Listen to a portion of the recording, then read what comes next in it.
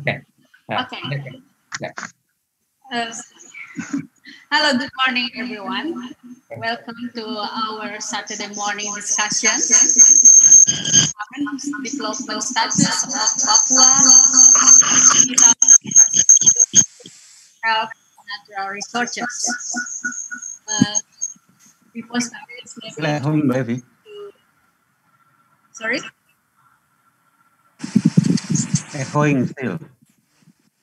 It's not that clear. Yeah.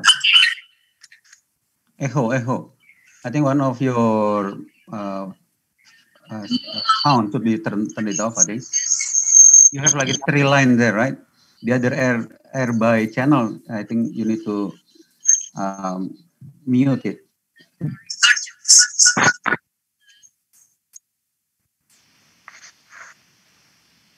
You hear me? Mbak Evi, yang satu kan ada airby-nya ada 2, itu yang airby 2. Yep, okay. Right, okay.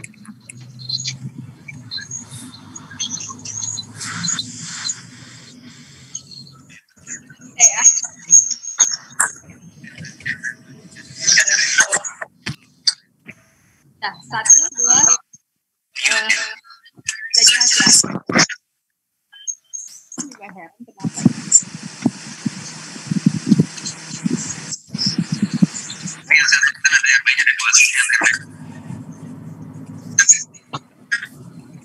Hello, good morning, everyone. Welcome to our conference.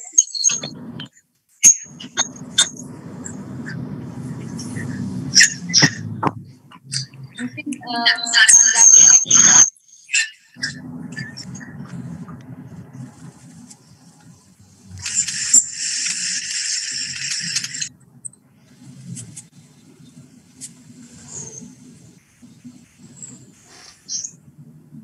Kang Gafir bisa okay. Good morning, everyone. Because Mbak Evi seems like to have some sort of technical problem, and then I try to help again. A very good morning, a very good afternoon in Australia for guest speakers and all the participants for today's discussion. Today's discussion will be on the topic is on the current development status of Papua. We will be looking specifically at the development of digital infrastructure and natural resources. And for today's discussion, we already have 3 distinguished speakers from Australia and 1 speaker from Indonesia. And let me just briefly introduce our speakers for today. The first one is Professor Jeffrey Hope. So Professor Jeffrey Hope, a very good afternoon in Canberra, and welcome to this forum as well. And again, thank you very much for your time. Pleasure. He has actually, an extensive experience in Indonesia. He's an ecologist who studies pollen and charcoal records from farming webs. We help to understand human and climatic influence on system to long-term scales. He has studied high mountain response to climate change and human settlement in New Guinea since 1969, so very long time ago. And that also included stays in Papua Mountains, in Wamena, in Jaya and Trikora. He also has looked at human impact over time in different highlands near Wamena. Wamena is one of the area in the island Papua. And of course, in some of the lowland studies in Aru Islands and North Nabire, Nabire dan Kepulauan Aru, he contributed to a very substantial section on paleo ecology. So please, Professor Hope, correct me my pronunciation, because this is something very new for me. And in 2000, he wrote a book on the ecology of Papua, and he has an interest in peatlands across the island. He also has surveyed large lowland peatlands in Kalimantan Timur, also so quite extensive experience. And he is interested in differences between these and large peatland in New Guinea. He last visited Papua in 2004, but is still mampir ke apotek 2004, and currently he's still working on core materials there. Professor Hope has authored no more than 200 publications, books, and articles, and among those publications, some of those or many of those deal with Papua, including the environmental change in the Balian Valley, Lembah Balian, a long vegetation history from lowland Irian Jaya or Papua, Indonesia. Also a book on biomass burning in Indonesia and Papua New Guinea, natural and human-induced fire events in fossil record, and environmental change in the Aru Island, and also the last one is the soils of Papua, as I've mentioned before. So Professor Hope today will be sharing his experience, some of his thoughts on the balance of natural resources development and conservation in Papua. The second speaker is Professor Richard Chamfa.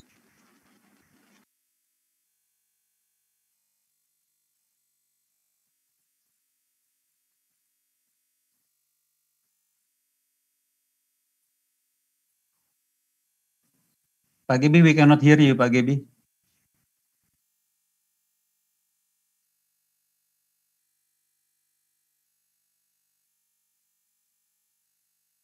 I think you've muted yourself, Gabriel. Yeah. Pak Gibi is mute at the moment. Right. I'm not, something is just wrong going on. So again, the second speaker is Professor Richard Chamfa. He's currently a principal honorary fellow at the Asia Institute at the University of Melbourne. Professor Richard has his PhD from the University of Sydney and a Master of Art at the School of Oriental and African Studies, London. As we know him, his research has focused on political and social change in Eastern Indonesia. Of course, Papua is one of those, and then also in Maluku. Some of his notable publications include Indonesia Ending Repression in Irian Jaya. The other one would be the Land of Papua and the Indonesian State, together with two policy papers from the East-West Center Washington, titled The Papua Conflict, Jakarta's Perception and Policies, and the other one is Constructing Papuan Nationalism, History, Ethnicity, and Adaptation. The most recent chapters and articles include Papua as a multicultural issue for Indonesia and Australia, and Papua under the Jokowi presidency, which is very current as well. So also currently, Richard has been traveling all around Indonesia and gives some lectures in Universitas Indonesia, Universitas Gadjah Mada, Universitas Brawijaya, and also Universitas Cendrawasih. And given his extensive experience in social and political change, so Pak Richard, we expect Pak Richard would share some of the thoughts on the social and political change, and also a little bit of conflict in Universitas Indonesia, and then we have Pak Freddy Numberi. Pak Freddy, thank you very much for being with us. We know that you've been very busy currently, and even you cancel your health appointment this morning to be with us. As we know that Pa Freddy is the retired admiral in Indonesian Navy, and also, well, we know him more as a politician.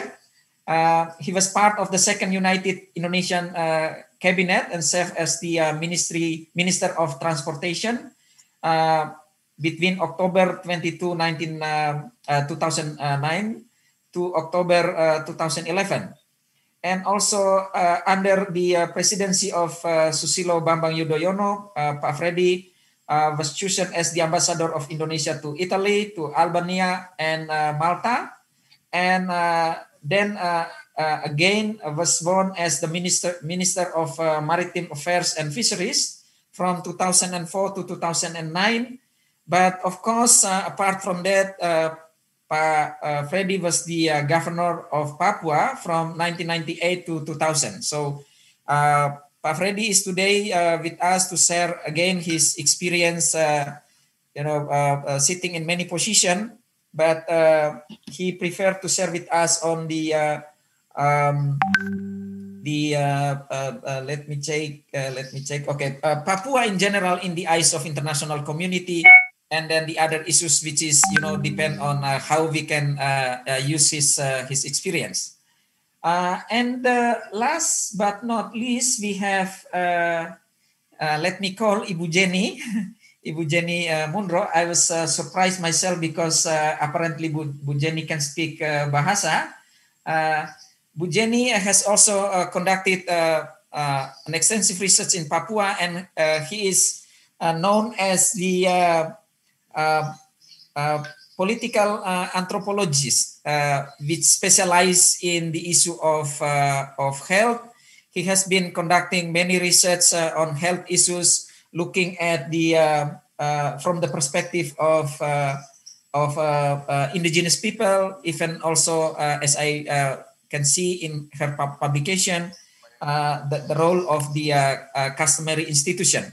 So Professor Jenny will be sharing with us on the issues of health, which is also another important issues in Papua. So that would be pretty much our speakers today, because beyond that, all of the participants are speakers, are resource person. So we also have Ambassador Imron Kotan, which happened to join with us today, and we also have some of the leading figure from many ministries in Indonesia, and also another important resource for today is Ms. Sarah Hewitt, as introduced by Jenny before. So thank you everyone, basically for being here today with us. And then to start with, I would like to invite Professor Richard Chauvel. Richard, you are the the first speakers, and you have around 25 minutes, Pak, to share your experience, and then the time is all yours. Please, Pak Richard.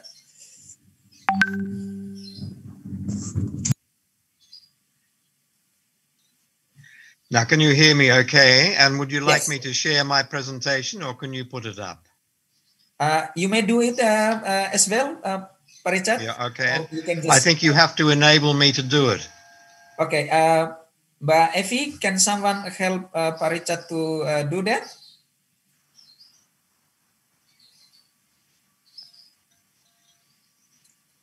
Okay, Pak Richard, done. I've enabled you to share the presentation. Okay.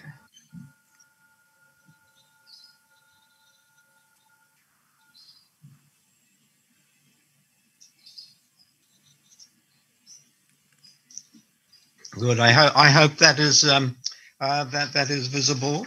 So I'd like to start off by thanking Pak Teddy Montoro and Yayasan Mandala Wangi for the invitation and the opportunity to participate in this important discussion. I think it's a great privilege for me as an international observer of Indonesia and perhaps particularly Papua to participate in such a discussion.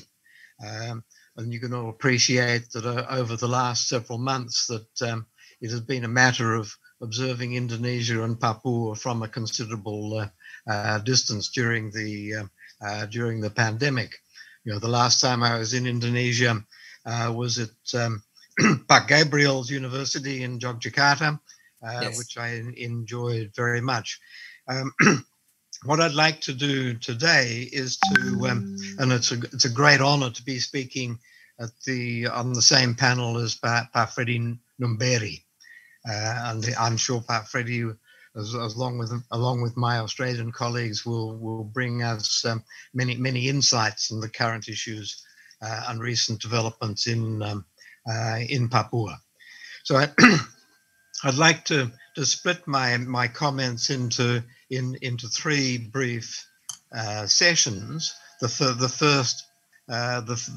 first being, seemed to me that we are now in a position to reflect back on 2 decades of important developments in Papua. And I think that the important developments that have really taken place since the fall of the New Order government and the resignation of President Suharto in May 1998. And I think that that period of time in the years immediately after Suharto's resignation brought about, or we witnessed the revival and transformation of the independence movement. You'll remember the meeting of 100 Papuan leaders with President Habibie in February 1999, when the Papuan leaders demanded that their independence be recognized. That was followed the following year with the Congress Papua, Papuan People's Congress of mid-2000, and then the important special autonomy law was eventually signed into law in 2001. And I think the current debate in Papua and amongst policymakers in Jakarta about the extension of the financial provisions of the special autonomy law have morphed into a much more general discussion of Indonesian governance in Papua. And I think it allows us to reflect back on the last 2 decades and see how and think about how Papua has changed within a national context, which Indonesia has experienced and still is going through a process of democratic transition. It has successfully held 5 national elections and hundreds of local elections. At the same time, Indonesia has become a member of the G20. So we're talking about a period of very, very considerable change, both within Indonesia as a whole and particularly in Papua.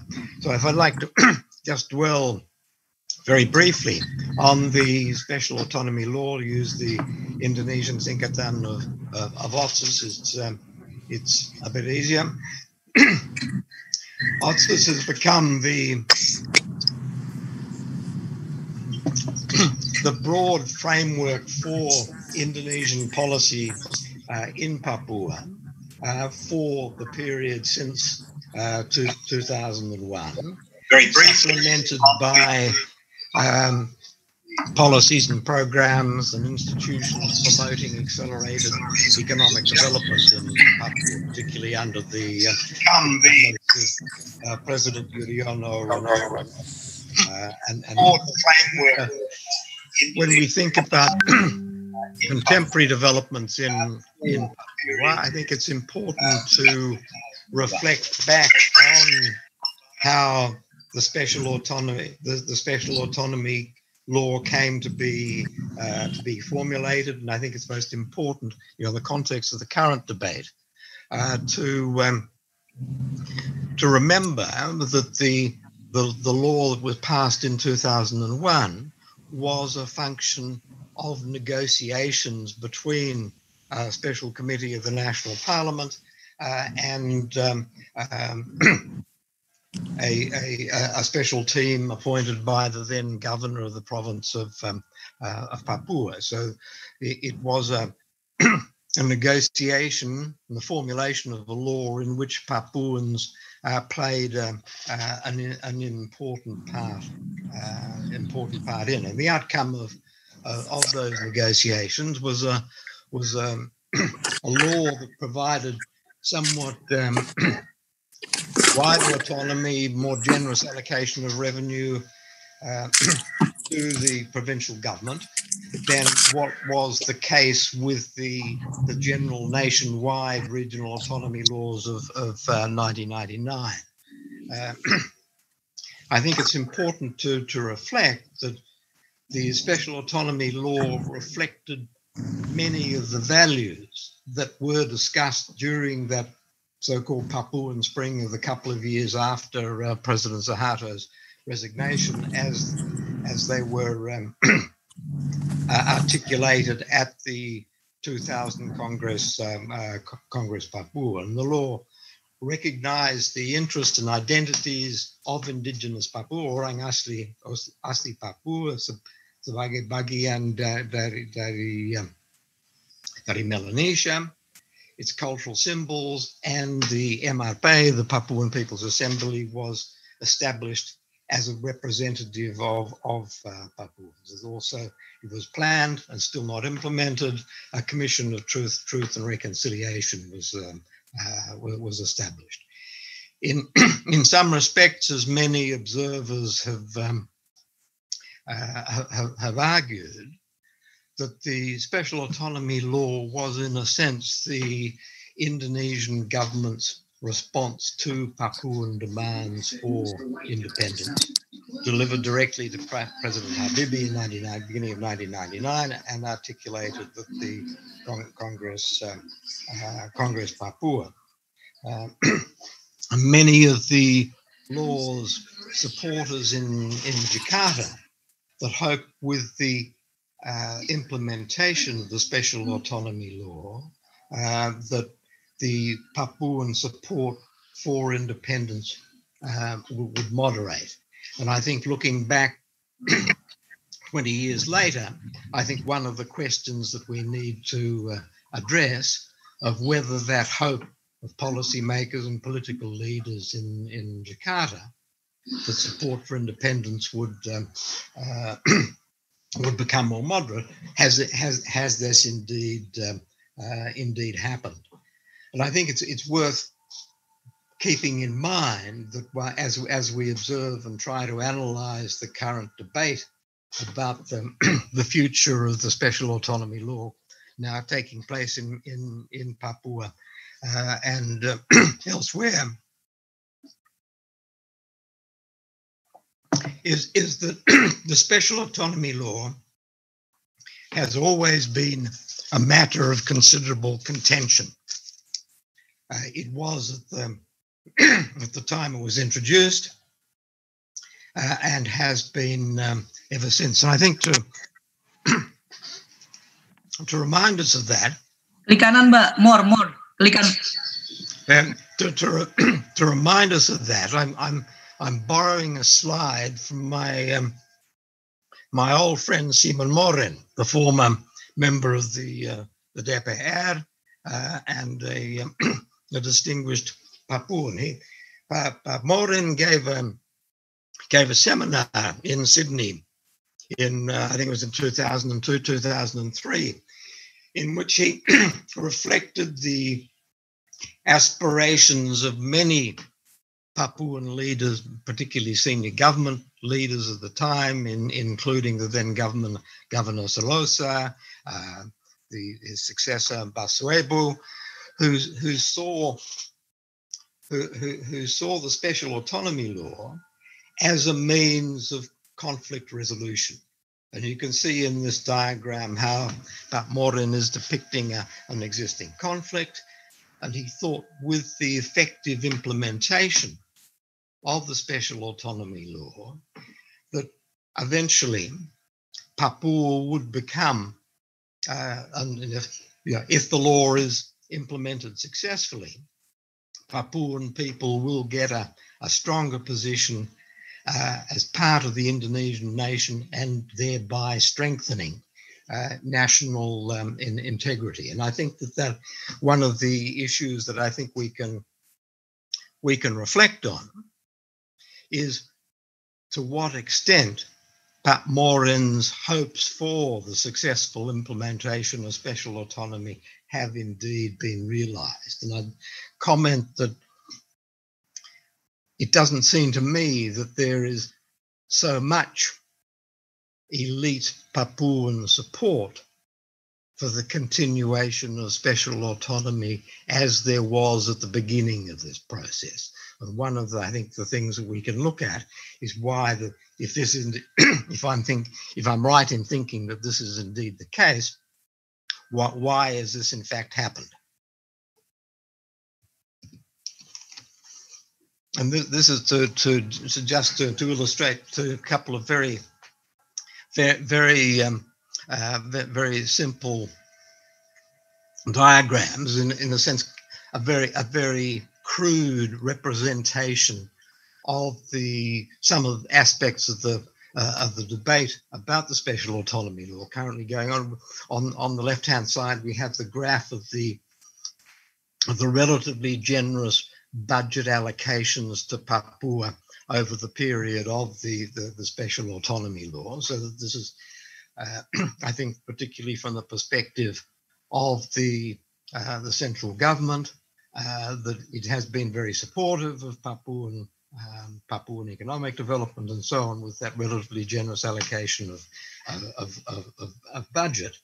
On the other side of the slide is really depicting something of that section of Papuan political opinion, which is wanting to reject the continuation of the special autonomy law, and there's the so-called second volume, Jilid Kedua. It also makes reference to the way that the issues and values of the Papuan Lives Matter has also impacted on the debate in Papua. And as I noted before, what we're talking about in the narrow technical sense is that next year the generous financial provisions of the special autonomy law will come to an end. But I think what we can observe in Papua in particular is that the debate about the financial provisions has become a much more broadly focused debate, and a discussion about how the law has been implemented, whether it has failed or not, should it be rejected, revised, or continued, or should there be a referendum. And I think it's important to think about the debate in the way it has been framed and influenced by the key developments, really probably dating from the end of 2018, with the killing of construction workers in Nduga. The racist cases in the Papuan hostels in Surabaya and Malang, followed by the widespread demonstrations, anti-racism protests throughout Papua in August and September of last year, and how within that context the Papuan Lives Matter has gained traction. And now I'd like to move on briefly to the second bit of my talk, and look at some of the underlying development issues and demographic, economic, structural issues of which government policies, and particularly the special autonomy law and the policies of accelerating Papuan development, these very crude, broad metrics, which I'm going to talk about for a couple of minutes, provide that broader context. And I think, as the title of my talk suggested, I think what we're looking at in Papua is a paradox of resource wealth and subsistence poverty. What I'm going to be arguing that we're looking at, in a sense, two dimensions of inequality, and the differences in welfare and economic development between the two Papuan provinces on one side and the rest of Indonesia on the other. But there are important inequalities within Papua itself, and I think that these feed into the challenges of how governments in Papua and in Jakarta formulate effective economic development policies. So to capture them, something of that paradox, West Papua and Papua, as measured by gross regional product per capita, are amongst the wealthiest provinces of fifth and sixth wealthiest provinces in Indonesia. If we look at the Human Development Index, the two Papuan provinces sit at the bottom of the table.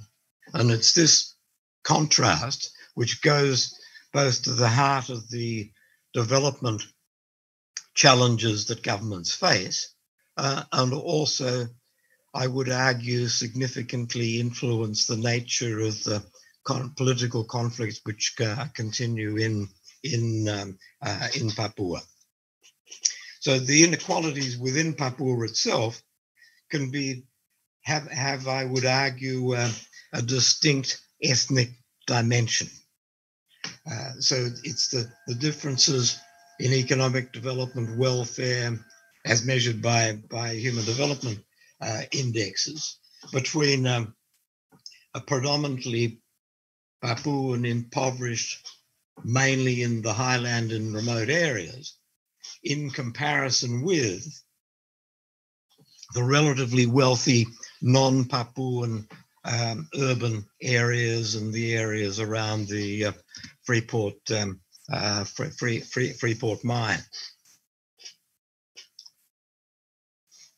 I think that underlying, or the general background to these settlement economic inequality factors which I'm talking about, is that I think we all have to keep in mind the fundamental demographic transformation that has occurred in Papua since the early 1960s. In other words, since Papua again became part of Indonesia. According to the last Dutch census, something like 2.5% of the population under Netherlands administration was people of Indonesian background from outside Papua. According to the 2010 census, this figure had increased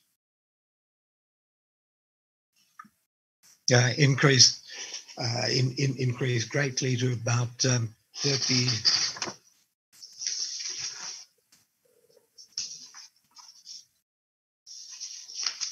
36, I think, percent of the population. So by any terms, by any global comparisons, that is a massive demographic transformation.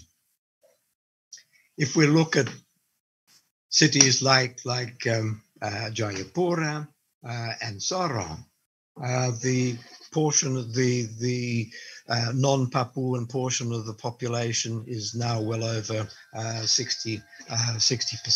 So if you try and think about these in distinct settlement patterns, and I suppose what I've labelled here is the ethnic demography of Papua. that in Papua province, over 80% of the non-Papuan population are concentrated in Jayapura, Merauke, Maribe, Gerom, and around the Freeport mine. Whereas Papuans make up the majority of over 90% of the 4 districts of the central highlands in Papua. And you find a very comparable settlement demographic pattern in the province of West Papua as well. And when you overlay these 2 different, what I argue, predominantly ethnic settlement patterns in Papua, and then overlay that with the Human Development Index figures, you see that Jayapura and Sorong have HDI figures which are by no means out of place with many other urban areas in the archipelago. Whereas in the predominantly Papuan highland, the HDI figures are well below, significantly below the national figure, and it's perhaps notable that the district of Ninduga, where we saw that there's killings of construction workers at the end of 2018, has the lowest of not even 30. So I think that these what we're looking at, I think, is really an economic structure which, in a sense, resonates with Furnival's depiction of colonial society in the 1920s and 30s, a society of comprising of 2 or more elements or social orders living side by side, but not mingling. So that this is the we're looking at an economy where urban economies are dominated by the non-Papuan immigrants from elsewhere in Indonesia, and to a degree, the Papuans are isolated within that. That's, on the left-hand side is in Hamadi, just outside central Jayapura, one of many Papuan artifacts run by non-Papuans. And likewise, you get this contrast in an old photo in the central part of Jaipur of the first KFC and supermarket, in contrast to Papuan women selling small quantities of vegetables and fruit in the evening. So it gets that back to that idea of Furnival's plural society. And what I would argue, and I'll just briefly touch on, that this demographic transformation, if we read the political literature put out by many Papuans, it has been, certainly as I have argued and colleagues from LIPI have argued, that demographic transformation is one of the factors fueling Papuan nationalism. And on the other side of the coin, just very, very briefly, is the very significant wealth of Freeport. So the other side of the coin of Papuan poverty and marginalization is the Freeport mine, and as we all know, one of the largest gold and copper mines in the world, and constituting a very significant part of the province of Papua's GDP and also of Indonesia. I think where the politics of this work is how Freeport has become to symbolize for Papuan political activists and nationalists, that the mine has come to symbolize the exploitation of Papuan resources for the benefits of benefits of others and not Papuans. I think it's worth noting that the human rights movement in Papua really started around alleged abuses that occurred around the Freeport mine, and the first notable report on human rights abuses was about Freeport and the surrounding area, published in 1995. I would just like to finish my presentation with a very brief comment, because I know this is an area that Pat Gabriel has some interest in. But I think much of what motivated me to finish on the very significant changes in the administrative structures in Papua is that, nearly quite separate from the tendency in the debate, at least in Papuan circles, about the success or otherwise of the special autonomy law, is for us to remember that, success or otherwise, there have been enormous changes in the politics, society, and administration of Papua. Not occurring independently of the special autonomy law, but certainly under the umbrella, but changes that have brought about really significant change, and I would argue with implications for the capacity of government to provide services and promote economic development. And I think the process of pemekaran, of the creation of new provinces and new district governments, is a national phenomenon.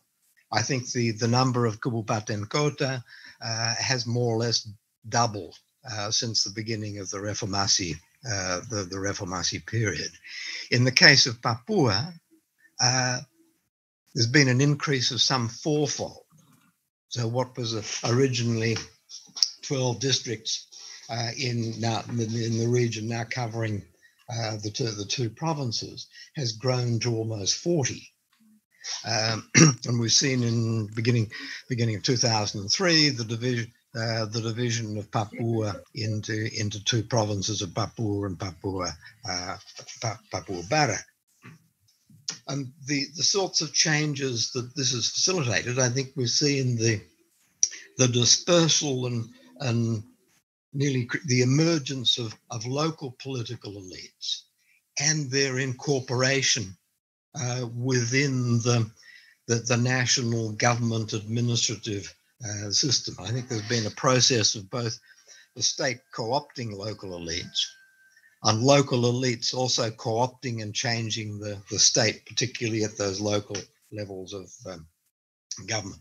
The questions that I want to leave you with is, have these many new district governments brought about the provision of better health and education services or not? Have there been have these new local governments been more effective in implementing government development programs? That we know both under President Yudhoyono and President Jokowi, the objective is accelerating economic development in the Papuan provinces. Has this new fragmented structure of administration facilitated that process or not? So what I'm suggesting is that we need I think a more thorough evaluation of those very significant changes in the structure of administration, and not least because there is currently a proposal for a further division of the creation of 2 or 3 more provinces in Papua. I think the same questions need to be asked of that process, and I think with the Pemekaran process with the creation of all those new district governments, there, to the best of my knowledge, was never was never any grand design. What we're talking about is a largely ad hoc process of creation of these new administrative areas, rather than as a result of Bapanas or other or Dalam Negeri saying, this is the appropriate structure for the administrative structures in Papua. So I think just to very quickly finish up, I think what we can reflect on over the last the last 20 years is that many of the issues of conflict within Papua and between the Papuan provinces and the and the national government continue and are still with us.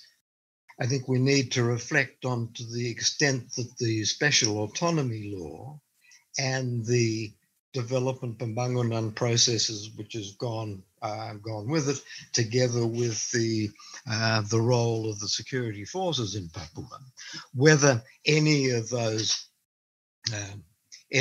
strategies have been effective in moderating Papuan support for independence. So thank you very much for your patience and attention. Thank you very much, Pak Richard. We can get some very important point from Pak Richard's presentation, looking at the process of special autonomy, which is still going on up to now, a very issue. Pak Richard also emphasized one of the very important point on the paradox of resource wealth, where the issue of inequality, not only in geographical terms but also in demographic terms, has been a very daunting challenge in managing Papua development. Also the issue of pemekaran, and that really reflects Pak Richard's extensive research on Papua. And then we can come back to Pak Richard later on in question or answer and answer session. So let's move now to the second speaker, and I would like to invite Dr. Jenny Munro first, speaking about the issue of health in Papua. So Professor Jenny, the time is yours for around 25 minutes.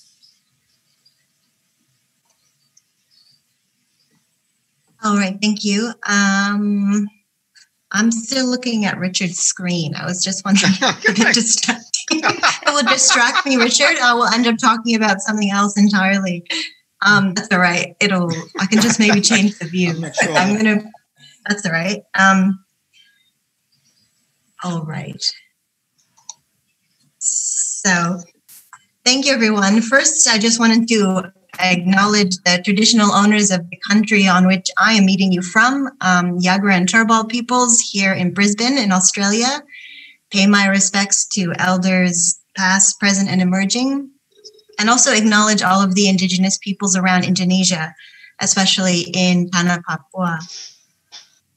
Thank you to the organizers. Thank you to Eddie and Dr. Gabrielle for inviting me, and also hello to my fellow panelists today.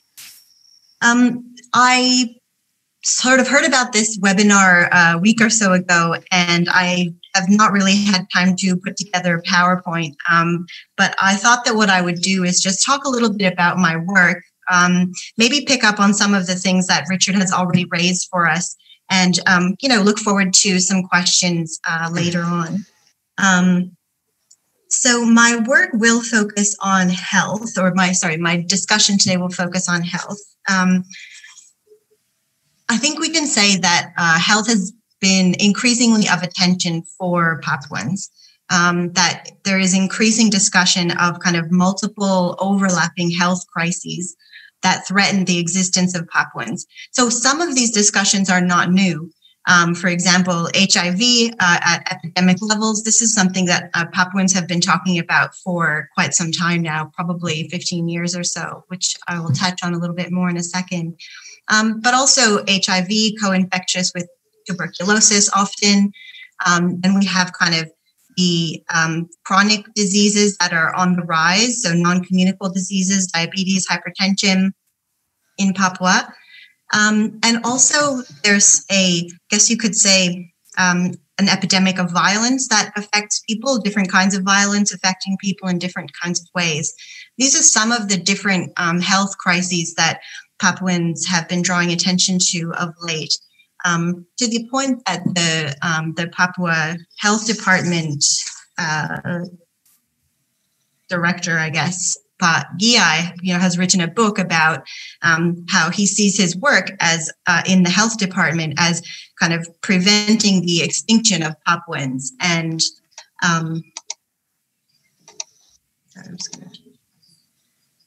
preventing the extinction of Papuans. So this is obviously become multiple, dimensions of a health crisis in Papua at the moment. And it would be interesting to think about whether those crises have increased or decreased over the past 20 years of special autonomy.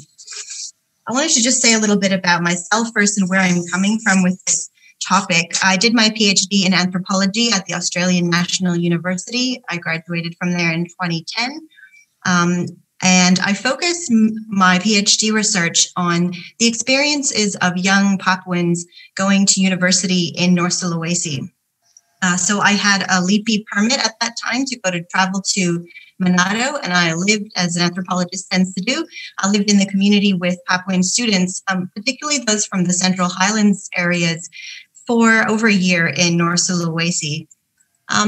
I went there to try to understand what it was like for young Papuans, the first generation to be educated in the Indonesian system, to go and experience other parts of Indonesia. So they had all left, the ones I got to know best had left their highlands homes and villages, sometimes for the first time ever, leaving a place like Wamena in the highlands, and traveled usually by boat 4 days over to Bitung for the stop for Manado. And some, many lived there obviously for several years during their university studies. And then almost all of them returned back to Papua, many back to Wamena, otherwise to Jayapura. So I was interested in the dreams that they had for their schooling, having grown up in the Indonesian system, which strongly emphasizes the kind of possibilities of education and the transformative potential. And I wondered what the reality was like for them as they studied at university, and also what their relationships were like with the local communities that surrounded them in North Sulawesi. So Manadonese people, Minahasan people in those areas. They were bonded together in many ways by Christianity, as Manado is a predominantly Christian city, and the Papuans that I got to know were predominantly Christian as well. But I was interested in those experiences, and I discovered along the way many dimensions of what it was like for them to be a young person, to be a student.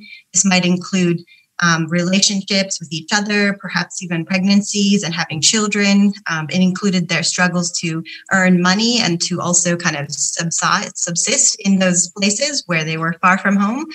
But the kind of bigger finding that I took from that earlier work was the extent to which the ethnic tensions, the kind of ethno-racial formations between local people and Papuans were very strong. And the racism that Papuans experienced in those contexts prevented them in many ways from having an experience of feeling belonging and new relationships and connections in North Sulawesi. I suspect that some of these dynamics, as we've seen in the news over the years and increasingly last year, are common throughout Indonesia for Papuan young people who are living outside of Papua and also in Papua. So in this context, I was interested in how it was that these, many of which are historical racial ideas that date to the Dutch period and before, how are they still kind of making their way into people's everyday lives, going to school, whether that's healthcare, going to a clinic, and so forth. So that work led me to want to know more about those everyday kinds of racism. At the same time, I became increasingly aware through my work with the young adults that HIV was becoming a huge problem in Papua. And so I began to want to kind of understand more about the HIV epidemic that was unfolding there, especially as young people were obviously victims of this epidemic quite early on. And you can imagine what it was like for their families who had, put all of their hopes and dreams into young adults who they had, sent to study abroad in places like Manado or Jogja. Often, especially in the highlands context, using, growing vegetables, growing gardens for sale and raising pigs for sale so that they could also support their young people while they were abroad, only to have them perhaps succumb to this HIV that began to circulate quite strongly, especially in the kind of mid to late 2000s.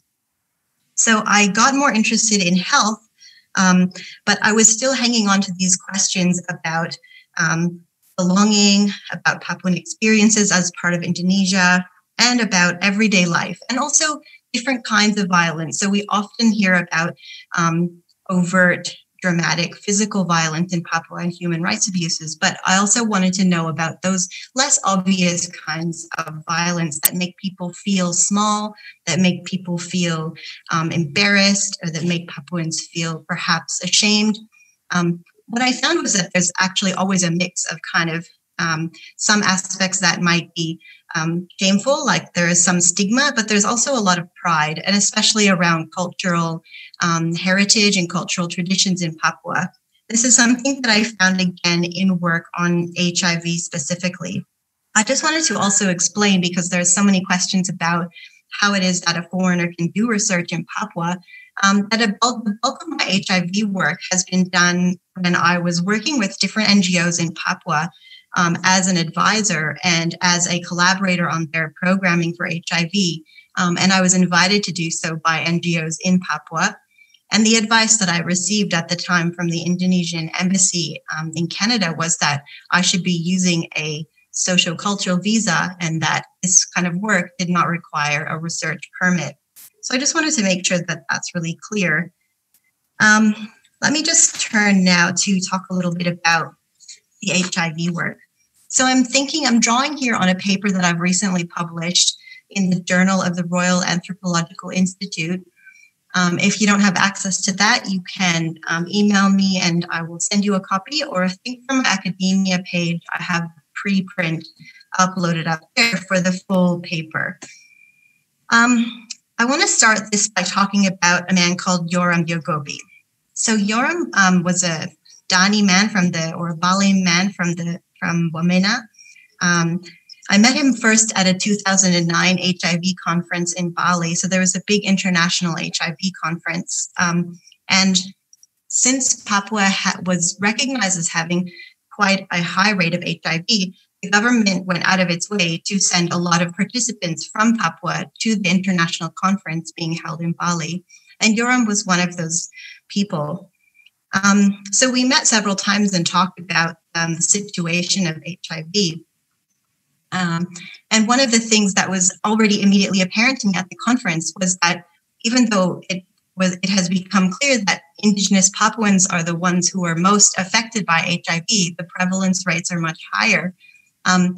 There were maybe two presentations at the international conference out of 500 presentations that were actually by Indigenous Papuans.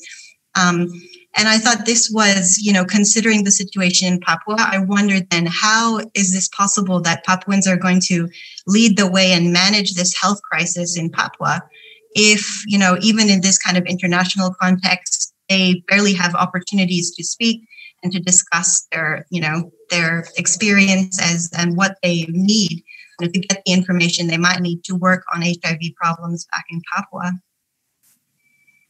So Yoram talked to me a lot more in later years about the real prevalence that he felt HIV was at within Papua.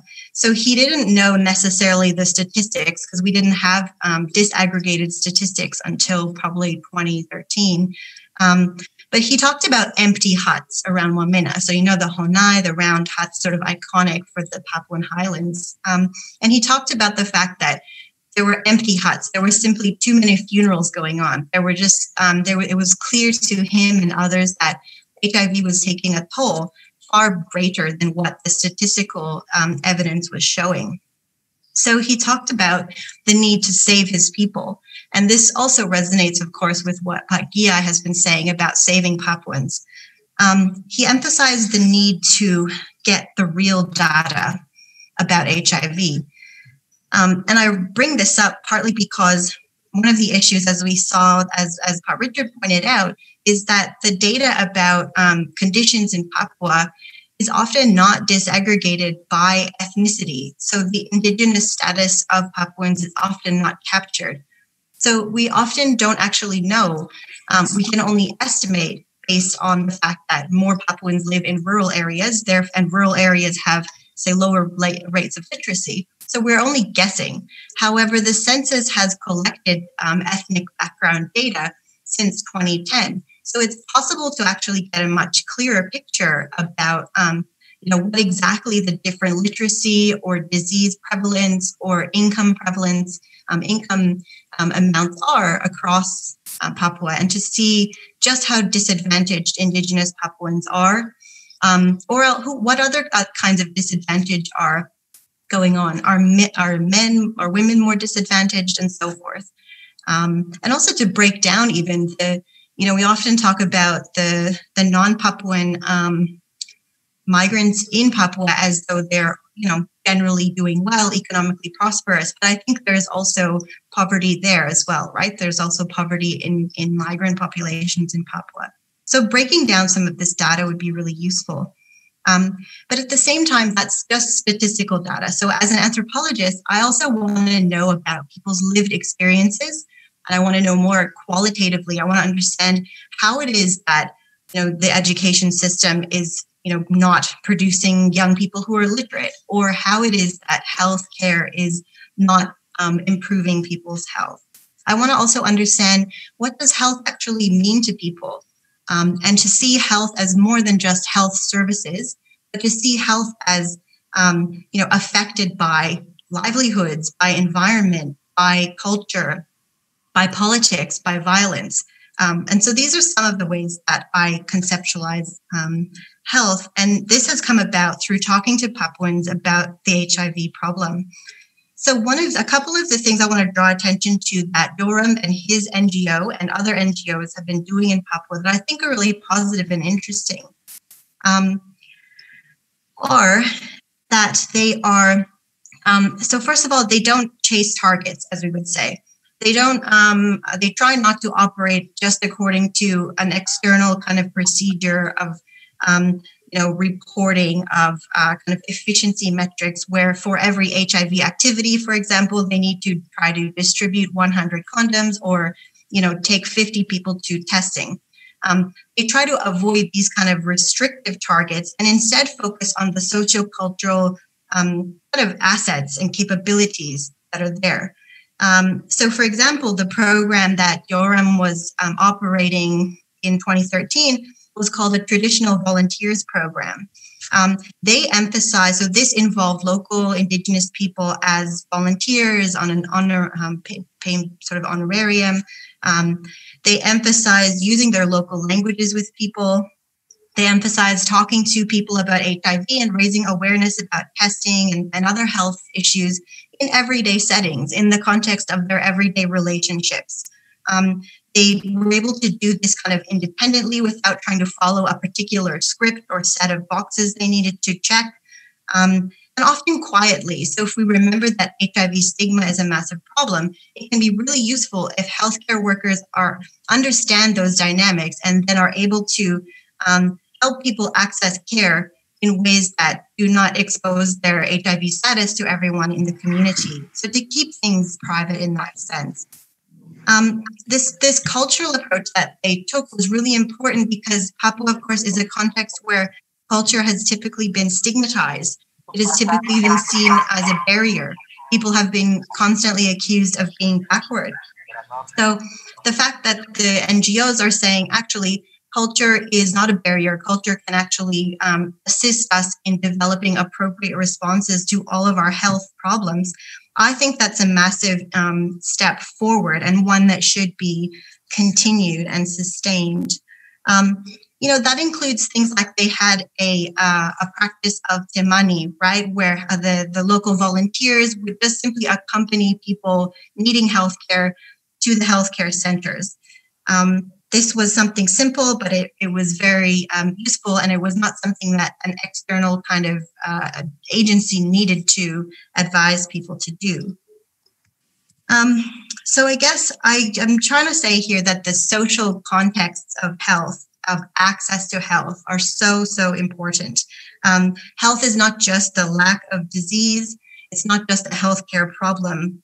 And medicine and the technical capabilities that are increasing is not enough. So no matter how good the hospitals become, or how good how many specialists there are in Papua, there are these longer standing issues to overcome, to do with the fact that Papuan cultures have been stigmatized, the fact that racism has entered into the healthcare encounters, the fact there's a history of lack of trust of the government, partly because of the violence that continues.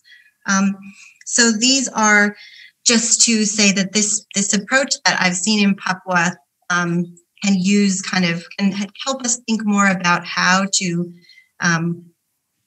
ask questions about health, education, and other aspects of development, to think about the ways that people there are already doing things that are moving the situation forward, but also the challenges that continue to arise.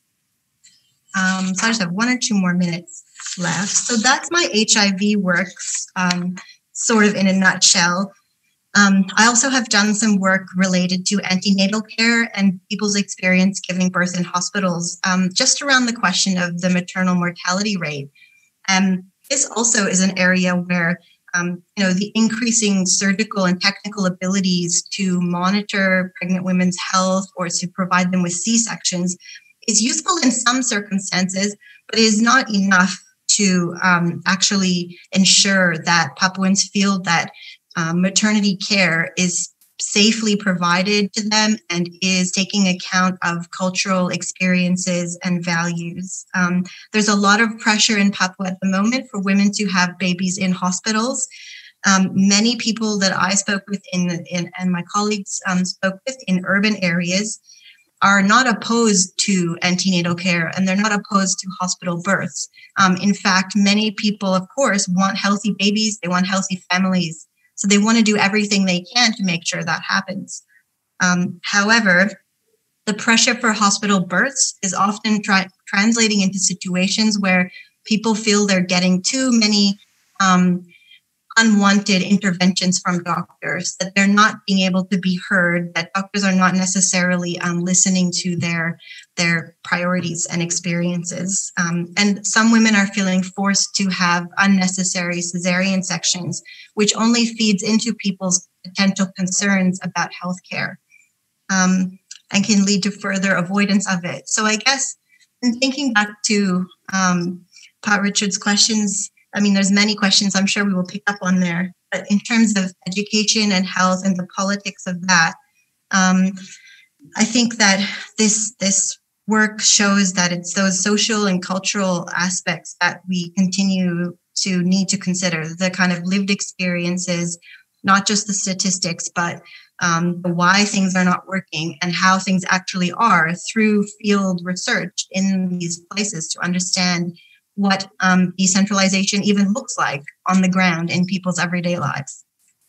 Okay, I'll end my talk there, and just happy for you to ask questions when we get to that. And also I'll put my email in the chat if there's anything you want to ask me about or follow up to get that publication that I was mentioning.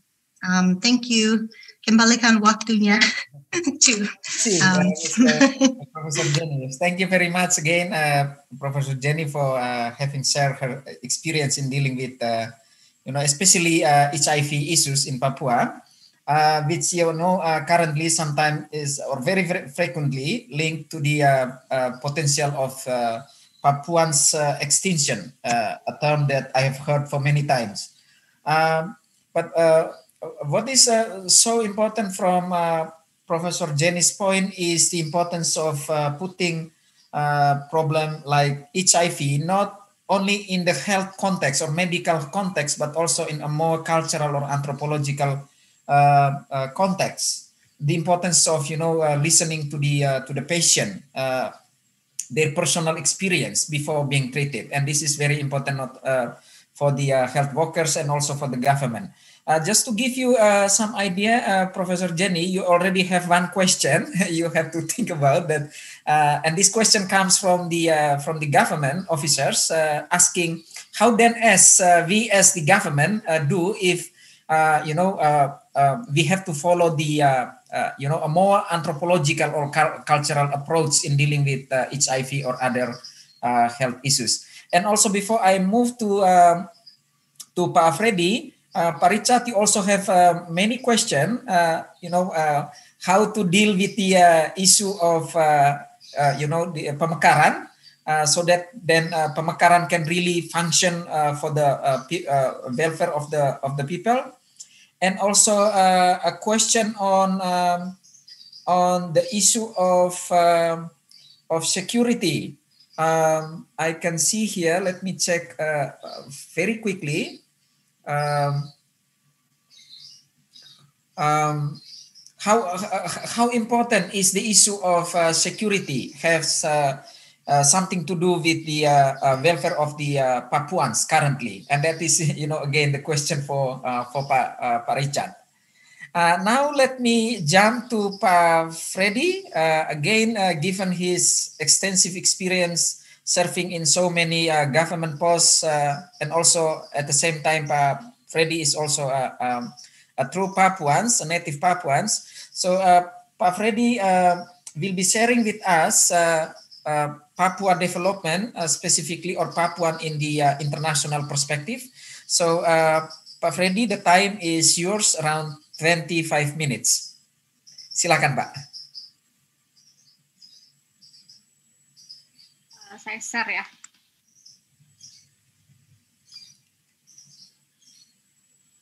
Freddy bisa lihat ya? Sudah? Yes, sudah bisa. Pak Freddy bisa unmute dulu?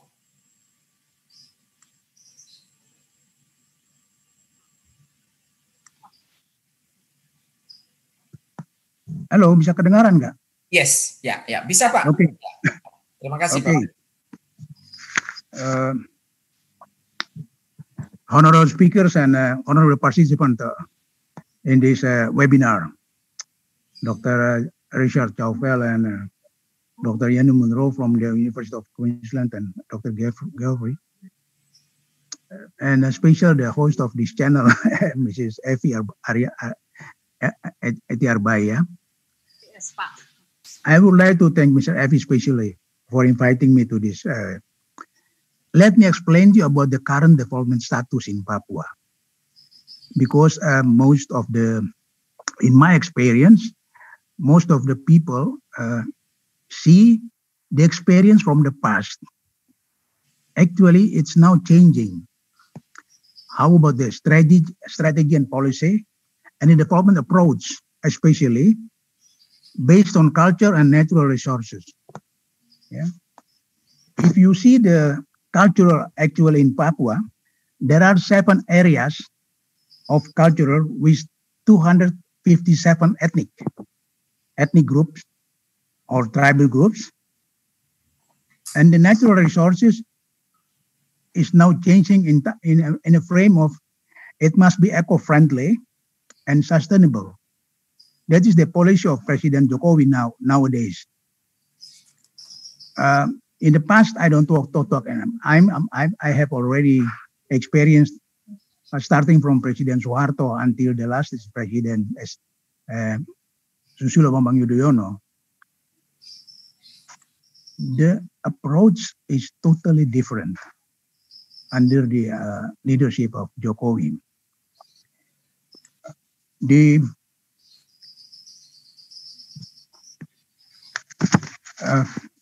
Ibu Jenny, Ibu Eti, kembali yang kedua dong. Oh. Ini yang ketiga. Uh, yeah. Nowadays, President Jokowi made the approach to Papua, especially in terms of development, must be based on, it must be thematic, spatial, in means of the infrastructure, this space area which is available to the development itself, and it must be integrated in such a way that to avoiding mis procedure from the past, and it must be holistic in terms, and all that must be in terms of sustainable in the long term, and it has also relation to the sustainable development goals in 2030. I think what President Jokowi is caring about now, Indonesia now, is how did the development in Indonesia, in terms, especially in Papua or other provinces, must achieve the development goals, the sustainable development goals. If the approach is still like the old times, it will make many chaos in the long run. So the President decree number 59 in 2007 about the implementation of the achievement of sustainable development goals must be integrated into the development programs. And if you see, there are 17 targets and 169 achievement that to achieve in the longer run. And then how you talk about Papua itself. What is the Papua condition right now? Let me start with that. Nomor 3.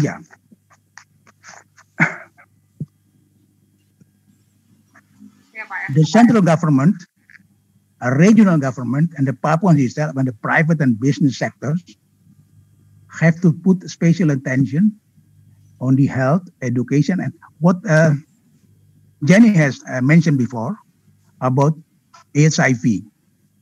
So health must be a first priority. If not, the issues of genocide Papuan people are always there, especially the Papuans. So health must be first priority. And HIV must put also in the terms of in a high priority to resolve it. If not, there are also always about genocide Papuans. And the second, education itself. If you want to talk about digital infrastructure and everything, it is bullshit when you don't educate the people. The human resources in Papua itself must be increased in terms of education, and that's we can embark then for the long run. And the third is the local food security. Everybody is thinking about now.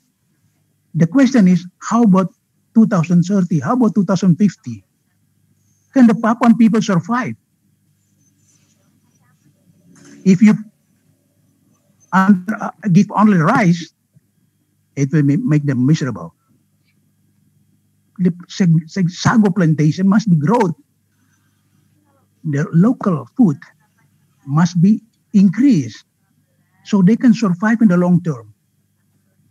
And that is now come to concern of the President Jokowi. That's why Bappenas, they are changing the policy. They to put it like that. And the local economic development, basic infrastructure, participation of Papuans in all of it. In the past, there is no participation. That's why everybody's refused the Otsus. They say, we don't like Otsus anymore. So, participation and overcome the poverty with the sociology, anthropology approach, with local character and the Sustainable Development Goals 2030. If you think about 2030, it's a time of next year is 2030 already. It's not a long way to go. It's very short. I will take a sample of the highland of Papua. I will come to Mepago area. This Mepago area cultural area consists of 9 regencies. Puncak Jaya, Nabire, Panyai, Dogiai, Puncak, and Puncak, Regency Puncak itself, Mamberamo Tengah, Middle Mamberamo, Deyane, Intan Jaya, Mimika. And the Lapago cultural area consists of 7 regencies, Pegunungan Bintan, Jawijaya, and so on. Lani Jaya, Tolikara, Yalimu, and so on. How do we do the development in those areas? How you do the approach? Because this central island is always shouting about independence, shouting about separation. So what is the approach actually to them so they can become welfare? That's why we have to put the approach must be thematics, holistic, integrative, and spatial sustainable. If you want to achieve, you cannot put all the way in Java, or in Sulawesi, or in Kalimantan, the way of development to put it in Papua. It's very different. The cultural-based approach, anthropological-based approach is very important to achieve a better life for the Papuans. The last, my last explanation about, in the context of international, national, and local context from 1998 to 2024. And from now on, international, always the issue of human rights. And the others are business like Freeport in the destruction of environment. The social networks and Papua diaspora with the issue of independent Papua. Diplomacy of Papua issues in the Pacific region. West Papua issue in the Pacific Island Forum, leaders communicate. And in 2000, there is a special acknowledgement made down there. And the last is the international attention and policies toward Papua must be constructive. I underline this. The international attention and the policies toward Papua in supporting Indonesia must be constructive rather than inflammatory. That is the way Papuans see it. If you want to support the government, do it like that, from the eyes of international. And the national context, what has to be done related to the President Jokowi policy? Dialogue, which is already exampled by President Habibie, as Professor Dr. Chaufel mentioned. 100 Papuan people under my leadership as a governor, I bring them to meet President Habibie. And the President Habibie issued the law of 45 related to what Dr. Chaufel mentioned about the separation of the provinces and related to that. And the expansion of the other provinces in the long run. And Gus Dur, there is a difference between all the presidents. Under Gus Dur, the use of Bintang Kejora is allowed. It's amazing. It's amazing. The use of president, all this at the long run, it becomes turbulence of Papua itself. And last, President Megawati issued the law of 21 is about Otsus concerning Papua special autonomy. All of that, there must be national leadership. Always there is a lack of leadership. The regime under Suharto, under Habibie, and all the as President Susilo, I think that there are lack of leadership in terms of national, but locally. And the national reform agenda What is the national reform agenda must be done by Jokowi? It's already described in terms of development of Bapenas related to Papua especially. And locally, their demands in various cities in Papua and the issues of injustice in development. What Dr. Chafol is mentioned is right. We have to go through and establish as the assessment of the right policy on the right issue. Integration history, it's always mentioned about from the Papuans. They say we are not integration by force to Indonesia, and so on and so on.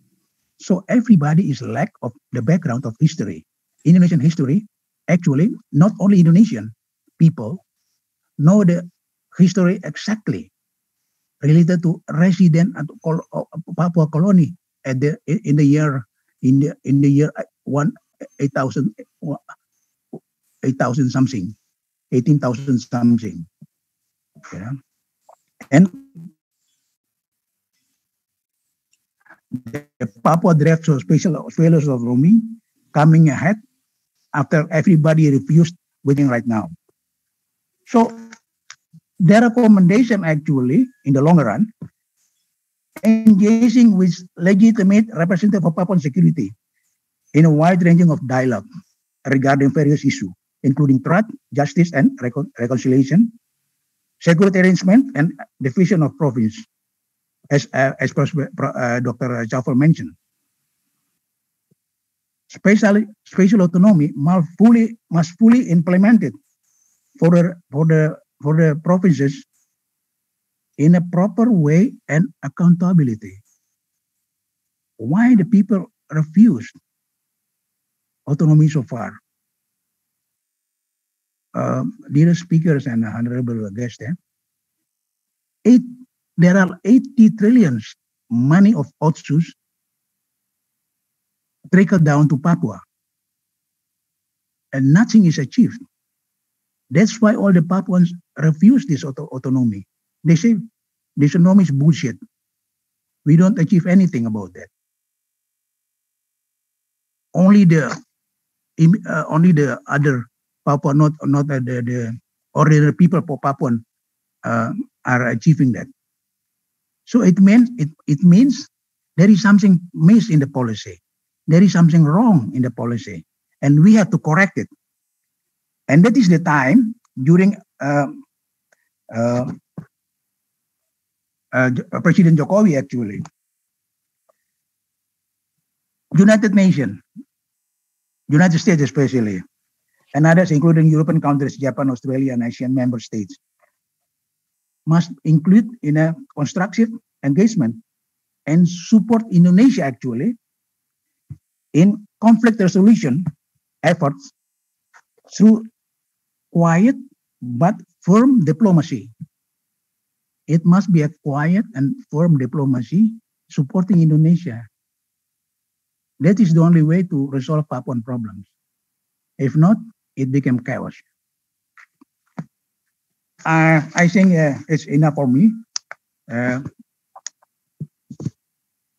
condition right now is right, both in Jakarta and Papua, for new efforts to achieve a comprehensive solution to the conflict in Papua. Yeah, international actors should reiterate their support for Indonesia territorial integrity, while underscoring the importance of addressing Papua's legitimate concerns. Quiet pressure should be put on the Indonesian government to fulfill its public commitments to resolve the Papuan conflict. Thank you. I give it back to the moderator. Thank you very much, Freddy, for again sharing some of important thoughts. Especially looking forward to the betterment of Papua, and some of the keywords mentioned by Pak Freddy is the importance of focusing on human resource development, and also in terms of policy, participation is very important. Government is not to make anyone more logical, especially in the context of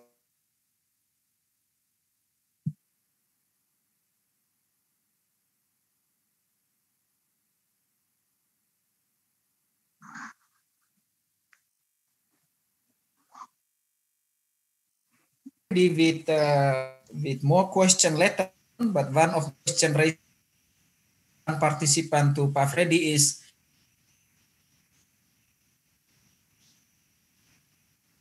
Yeah, I'm listening. yeah, and then for the better public service and so on. So you may respond to that question. No, I don't get it. I don't get you. Okay. What is the question actually? So now let me jump to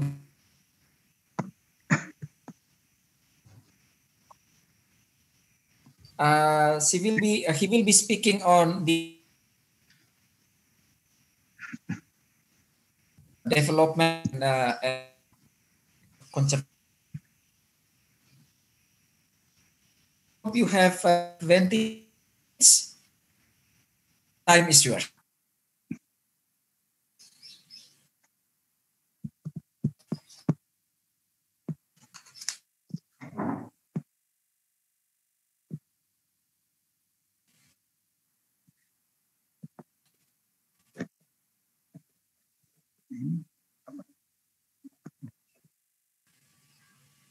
You can ask, the signal is not really good, so can you write or something, because we cannot hear because the signal is different.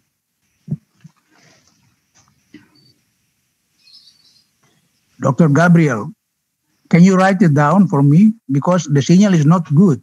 I can hear you. I can't hear you. Okay, I'm sorry for that, Pak Freddy.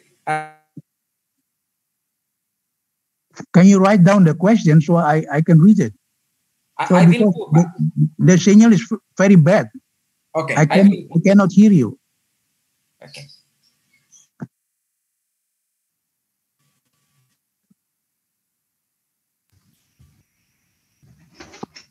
You can do something there.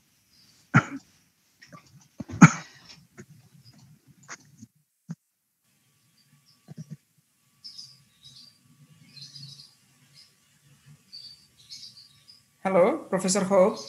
Yes. Yes, you may go, Professor. You have 25 minutes. Thank you. I've put a PowerPoint up. So,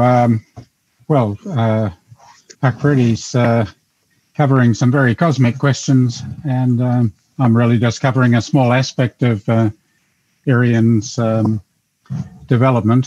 And obviously, a theme through the whole symposium has been the balancing of trying to get people well off and reasonable amount of equality versus, in this case, the preservation of some of the things that makes Papua really a unique spot.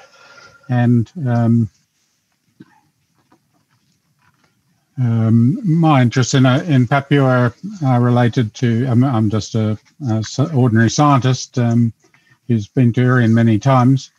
One or two times, mirroring Jenny Munro, I've actually been there at the invitation of the provincial authorities over the probably the wishes of the central government that I not be there.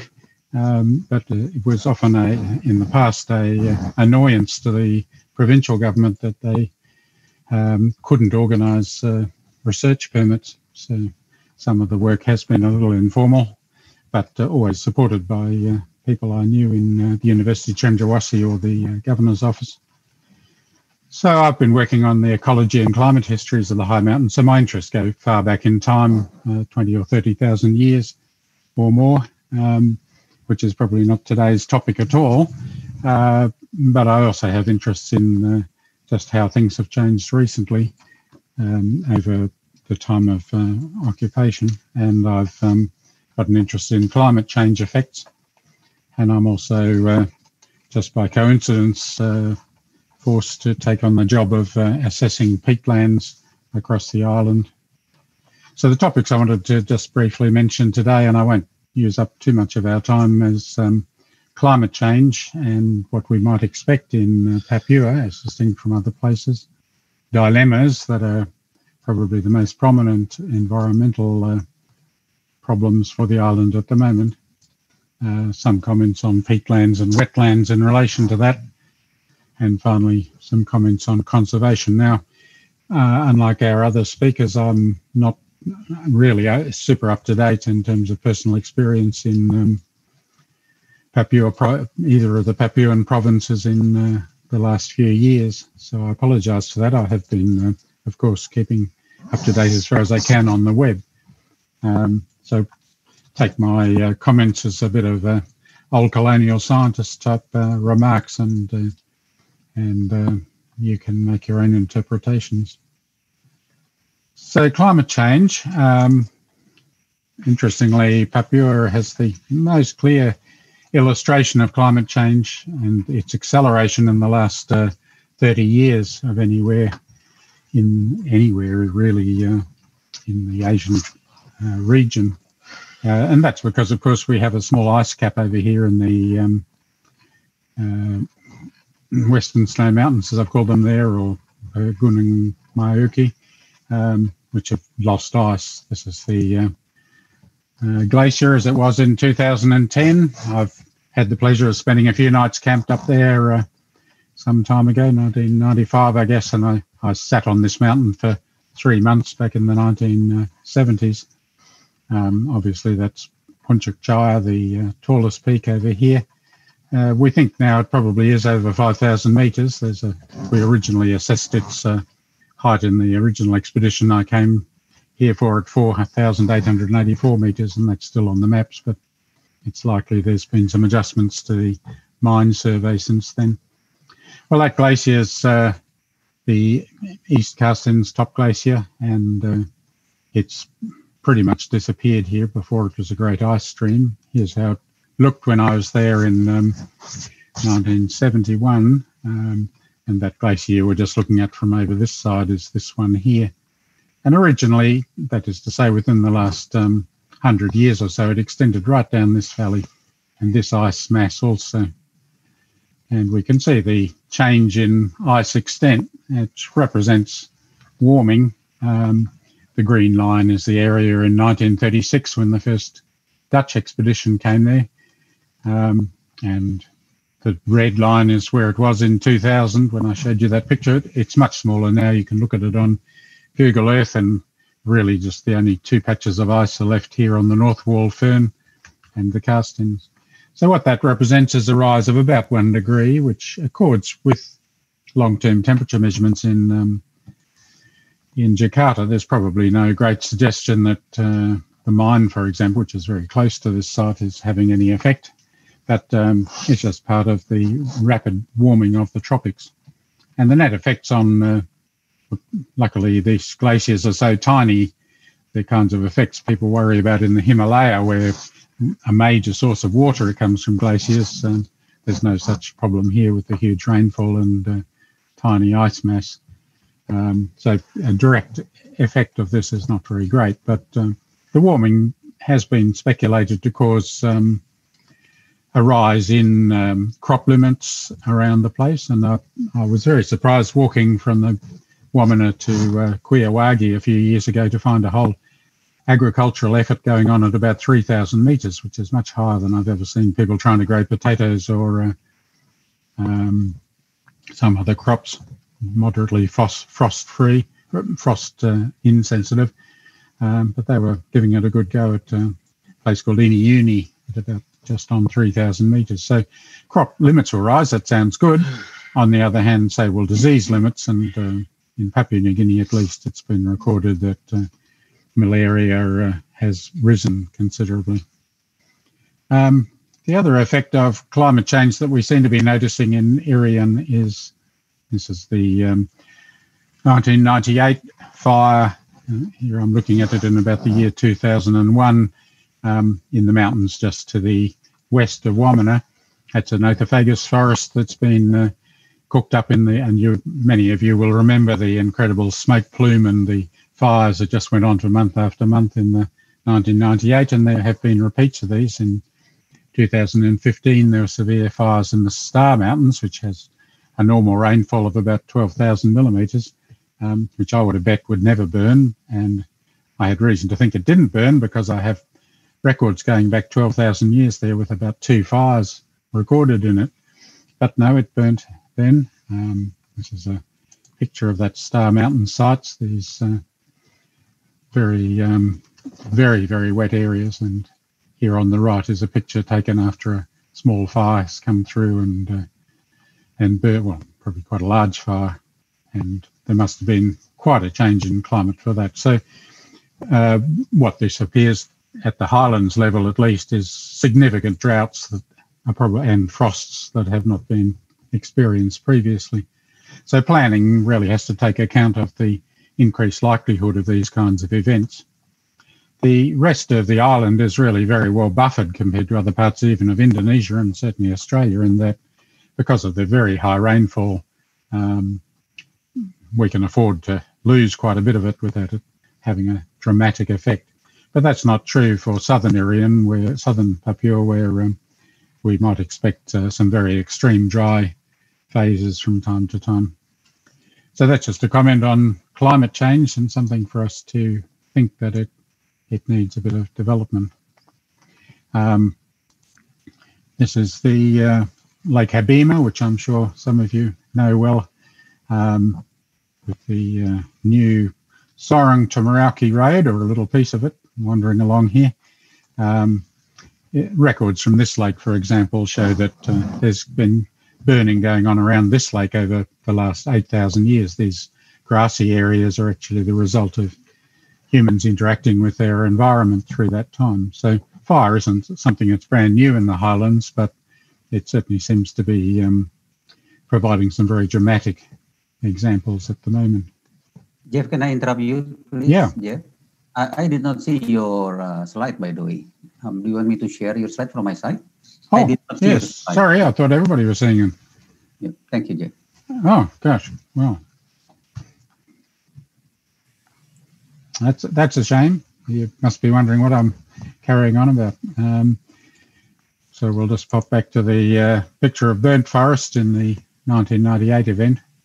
And now we'll go on and just talk about forests and oil palm. So the most dramatic event effect you can see in looking at successive satellite pictures of the two provinces is, of course, the massive, very recent expansion of clearance. This is a total forest.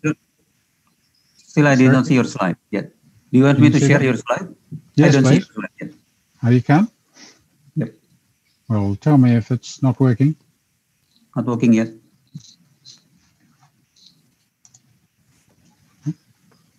Where are we? Share screen and your slide. Yep. So I can see now, Jeff. Thank you for that.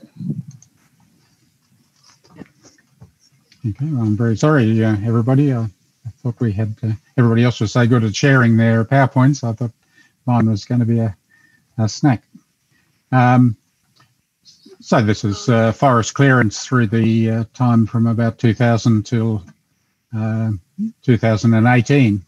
And of course, as Pak Freddy was just saying, the change in attitude around about 2018 means there is quite a significant drop in forest clearance in the last few years. That the concessions that have been granted, of course, are quite breathtaking. I mean, the clearance you can see on the satellite photos is big enough, particularly obvious in the north of Merauke and Tanah Merah, but also around parts of the West Papua as well. But the concessions that have been granted are just 10 times that kind of area. Now, it's an interesting question, forests and oil palm. There's a strong incentive for the central government to retain at least a substantial forest cover in Papua for political reasons, and that is that the rest of Indonesia has reduced its forest cover considerably, and 37% of Indonesia's forests are now in Papua and West Papua. So if they're going to meet their Paris targets, and the amount of carbon released when you clear the forest and release it to oil palm is a stupendous amount, maintaining forest cover in Papua has got a strong central government motivation. So we're hoping that that leads to some kind of maintenance of the policy of not letting all the oil palm concession, or all the areas that have been granted to oil palm concessions turn into oil palm. The question, of course, and I guess the theme of this talk is whether I'm the sort of colonial type who thinks everybody else should stay poor so that the world can all enjoy untouched forests. And so there is, I understand that balance between development and conservation, but there is quite a case for not clearing too much of Papua. This is the kind of scene you can see at Tanamera.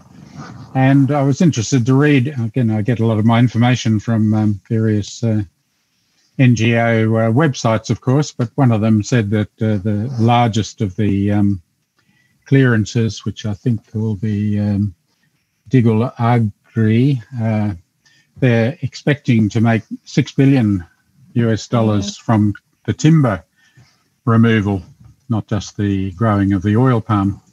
And that represents, if it's true, I presume there is some sort of stumpage paid to the state for that. Some of that $6 billion goes to the state and then has to trickle back down to the people who originally occupied the forest. But it does suggest one of the motives for oil palm is actually the money you make from collecting timber originally. Forestry in Papua, as everybody knows, is far less productive, far less economic, let us say, than forestry was originally in Kalimantan and neighbouring Malaysia, because the forests are far more mixed, generally of lower stature, and so the timber resource can't be just harvested and shipped off to Japan as it was from Kalimantan, the Philippines and Malaysia. But then nonetheless, of course, if that picture is to be believed, there's a huge amount of timber being removed through the ports there at the moment. So we really need some balance between a massive amount of clearing and the general, I understand West Papua has declared itself a conservation province and is aiming to keep at least 50% of the forest managed sustainably. That can mean various things to various people, I guess. And they also anticipate providing much better land tenure to the local people. If the decline of forest clearance after 2018 can be maintained, then there are still high carbon costs. So this is really the same graph shown.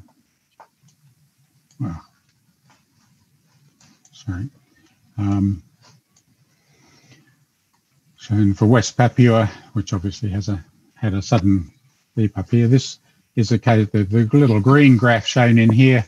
Again, I've got this from the previous paper that I give the reference to. Shows that some of the forest clearance is going on peatland, and this is a particularly has been a massive problem in particularly Kalimantan, where a lot of the oil palm has been put out onto peat, and the peat has to be drained to provide a bed for the oil palm, and the oil palm then slowly consumes the peat, if you like to think of it that way, or the peat oxidizes. So the carbon cost is immense for doing this. So although, as I understand it, Papua and West Papua have something like 28% of wetlands across their surface, it would be, we're very anxious that we don't repeat the mistake in Kalimantan and start clearing peatlands for oil palm. As you can see here, it hasn't been very pronounced yet, but we only have to clear a small proportion of the forest on peatland to have a carbon yield that exceeds all the other carbon loss from clearing forest.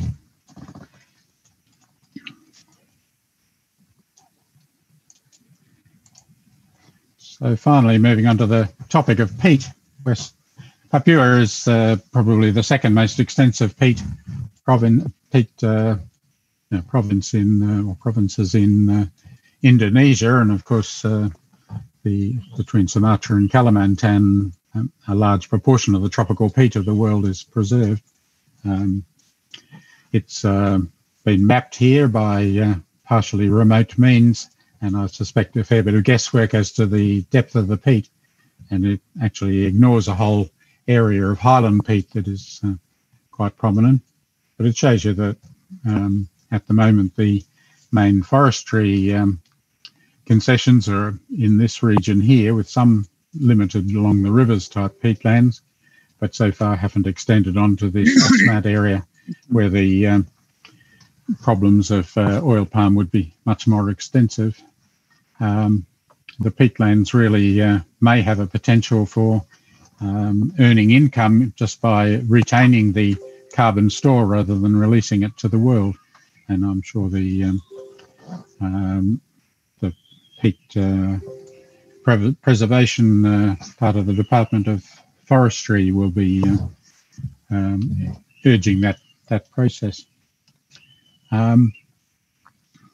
But considerably more researches need to be done. This is just a little piece of research we've been doing in Papua New Guinea to really map the individual peatlands very carefully. This is just a GIS effort, and in fact we've only had very limited ability to get into these peatlands, but it's at least something to do in the future, is to really work out how much carbon is in these systems.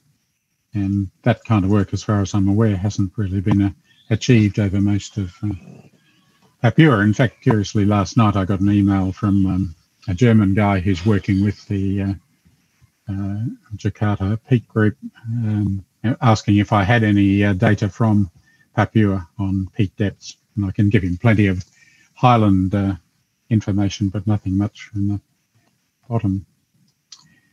So finally, moving on to another topic, which is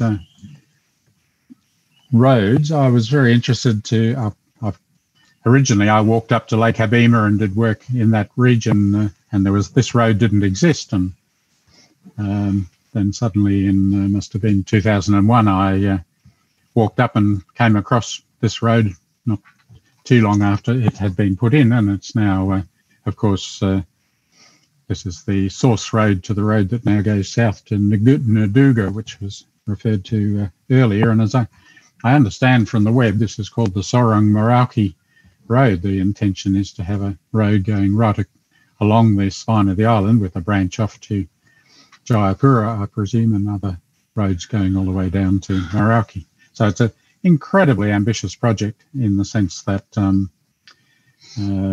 Papua New Guinea has no such plans in train or intentions of trying to do such a thing. And part of their reasoning is that they just would never be able to afford the maintenance of such a road. But there's an amazing can-do attitude right throughout Indonesia, as I've seen in many islands and places where the locals get out there and do it. And it's a love. In the case of local roads, it's an amazing display of self-reliance with some help from the state, like they provide road and barrels of tar and things, and suddenly you've got a fairly bumpy but roads that go everywhere. So I'm full of admiration for that, but I think this road has been rather poorly thought out, and at least from my own knowledge of some of the environments in Papua, clearly it's being imposed without any particularly good idea of what the local environments are and how sensitive they are to various kinds of disturbance. So I'm fully in support of an appeal by Wali, who've questioned the Sorong Merauke Trans-Papua Road, which they tell me has a projected increase of 470 kilometres in the 2002 to 2005 period. The total length of the road will be 3,416 kilometres. And they have actually asked the Department of Planning in Jakarta for details of who's thought up this road, what are the planning documents, how is it being projected. And they announced rather sadly on their website that even though the government department is supposed to respond within 10 days, they haven't had an answer yet. So I'll finish by just saying that maybe, I mean, this is a very quick gallop through some of the environmental concerns, but, and I'm certainly not the person to comment on the balance between development and poverty, but it does seem to me that the outstanding questions are really what can we do in the balance, and the call by Wiley and a number of other NGOs is to improve local land tenure controls. There is such a contrast between Papua New Guinea and its customary ownership of land that is claimed versus the Indonesian state rule of lands that are apparently unoccupied, even if they're utilised by local populations, that some kind of middle ground should be needed. The land tenure system in Papua New Guinea has been strongly criticised by neoconservatives because they say that doesn't allow for capital accumulation and proper planning. And it's true that there are eternal arguments about land use in Papua New Guinea, which it would be lovely to avoid. But my own opinion is that the land tenure rules that apply particularly to Papua have been misused. Second suggestion would be to create much more visibility in planning. I've given you the road example, but I can see that there's a great deal of unhappiness about the oil palm developments in that most people aren't aware of what's happening until after it's happened. One suggestion I notice on one of the websites is that the military not be invited in to provide security for these projects. This would force the owners of the projects to negotiate much more honestly and directly with the local landholders, and maybe it would reduce some of the well-known problems of having military participation in the economic development, which seems to lead to some siphoning off of profits by all accounts. Again, not my area of expertise. This third point I'd like to make is one we could argue about. As I say, I'm in some ways a colonialist in that I come from a Western university and I have had the privilege of learning a lot about the flora and fauna of places. And if you like, I'm a kind of a luxury, which people have argued they can't afford in a poorer country. And it's true that much of the science that has been done in Papua has been done by foreigners, which is a great pity. I think it's improved a lot. And I work well with people from University of Cendrawasih.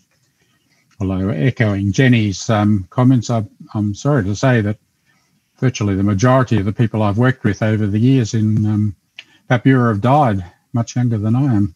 So it's one of those very sad facts that you have to pour a lot in. But and I know that LIPI have an office in Wamena now. I've never been there, but presumably there's more effort being done. But a lot of the botanical work, I'm aware, comes from the Bogor on sort of expedition level. I really think Papua, the two provinces, should have their own environmental surveys and setups so that really the understanding of the development is based on much better science than has been possible up till now, which all in turn suggests much less top-down planning, and that's kind of a moral I might have drawn from some of the other talks too, that much more interaction between the people being planned for and the planning.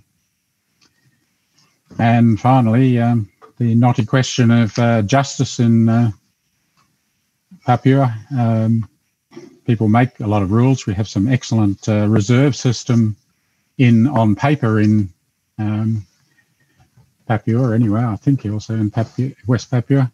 Some of those reserves, such as the Lawrence National Park, are just absolute mind-blowing efforts, but the resources put into their management or utilisation is really very sad. The park is the same size as Kakadu National Park in Australia. National Park in Australia has, or had before COVID, visitations in the 300,000 people a year. I imagine the visitation to the Lawrence National Park to be measured in hundreds or thousands, and requires an incredible amount of work to get to it. So there are possibilities there, but if you're going to create national parks or reserve systems or declare conservation forests, then some larger effort has to be put into keeping the rules. But with those depressing notes, I would simply say it's a work in progress, as Pak Freddie said, and I think it's such a fantastic country. Some of you might wonder why Australians would be working in area, and of course we've got an advantage in that it's at least partially an Aryan, and Papua New Guinea and Australia are the one landmass, and hence have a common evolutional history and much of the same flora and fauna. So it's rather more lazy of me to work in Papua than to work in, say, Kalimantan with a totally Asian flora. But I'll just finish with a note that I'm still working on a number of Papuan materials, but I don't suppose I'll be able to go back there again. But there's a huge gap there, really. The science hasn't, well, you know, I've done my little bit, but I haven't really been replaced, and there aren't a lot of people seeming to replace me. But I think that situation will improve. So thanks very much. Thank you very much, Professor Hope, especially this very last concluding remark. I'm so, stunning with this. I may be on my final approach, but Papua still needs you. Thank you very, very much for that. And well, the idea reminded by Professor Hope is that Papua development is there. And unfortunately, it has costed a lot for our environment in terms of the forest cover loss, especially in the peatland. But thankfully as well, Professor Hope has come with some of the proposal in or by improving the local and tenure as well as the participation to also enforce a more or less top-down planning practices, which is currently very much top-down. Also, more investment in knowledge and how to enforce the rules in a consistent way. So again, thank you very much for having shared your expertise in this area with us. And now, before we turn into question and answer, and we have a lot of questions raised so far in the chat room, I would like to invite Ambassador Imran Kotan, because he's about to leave for some other business. He asked me to have, a commentary, short commentary. So, Ambassador Kotan, the time is yours. Well, thank you very much for giving me the opportunity to speak in this very distinguished forum. May I start by offering my sincere thanks to all speakers, Pak Freddie, Pak Richard, Ibu Jenny, as well as Pak Geoffrey, for your insights. I'm very happy that you continue focusing on the Papua's question, in particular, probably generally on Indonesia as well. Just want to underline a couple of points touched upon by all speakers. Number one is I just listened a few weeks ago directly from the horse's mouth that the autonomy fund will be increased in the next fiscal year. Roughly, those two provinces will receive around 15 billion US dollar. I think if, for example, this fund would be directly distributed to the Papuans, I think they would have been the richest man in the world. But anyway, I think there are some regulations or laws governing the usage of this autonomy fund. That is the law number 21 of 2001. And currently, debates are going on whether or not to continue this law. Some rejected, some supported the continuation of this fund to the next fiscal year. But let me also try to highlight some of the points touched upon by this law. Actually, this law regulates four main subjects. Number one is the formation of the ad hoc human rights tribunal. And the second one is the formation of local political parties. And the third one is the formation of what they call as Truth and Reconciliation Committee. We failed on those 3 points, unfortunately. But the current discussion has been focused on the usage of the special fund. Let us remind ourselves that the fund is actually designed to fund 4 strategic sectors. Number one, as Jenny mentioned, is about the health. And second one is about economy, Pak Richard also mentioned. And then also the infrastructure, Pak Freddy also mentioned. And the fourth one is about how to develop the local economy. Those are the 4 strategic sectors that are meant to be developed by the distribution of the special fund. Now, let me briefly brief you about the current situation in Papua. And I say this with some authoritative experience because I have visited Papua on a number of occasions. I have been in contact with some key players in the region. Actually, last week I met with 2 noted religious leaders. They mentioned actually the willingness of the central government to develop Papua is absolutely sincere and genuine. The problem is the local elites use this special fund for their own purposes, self-interest purposes, other than those as stipulated in the law, as I mentioned, to develop those 4 strategic sectors.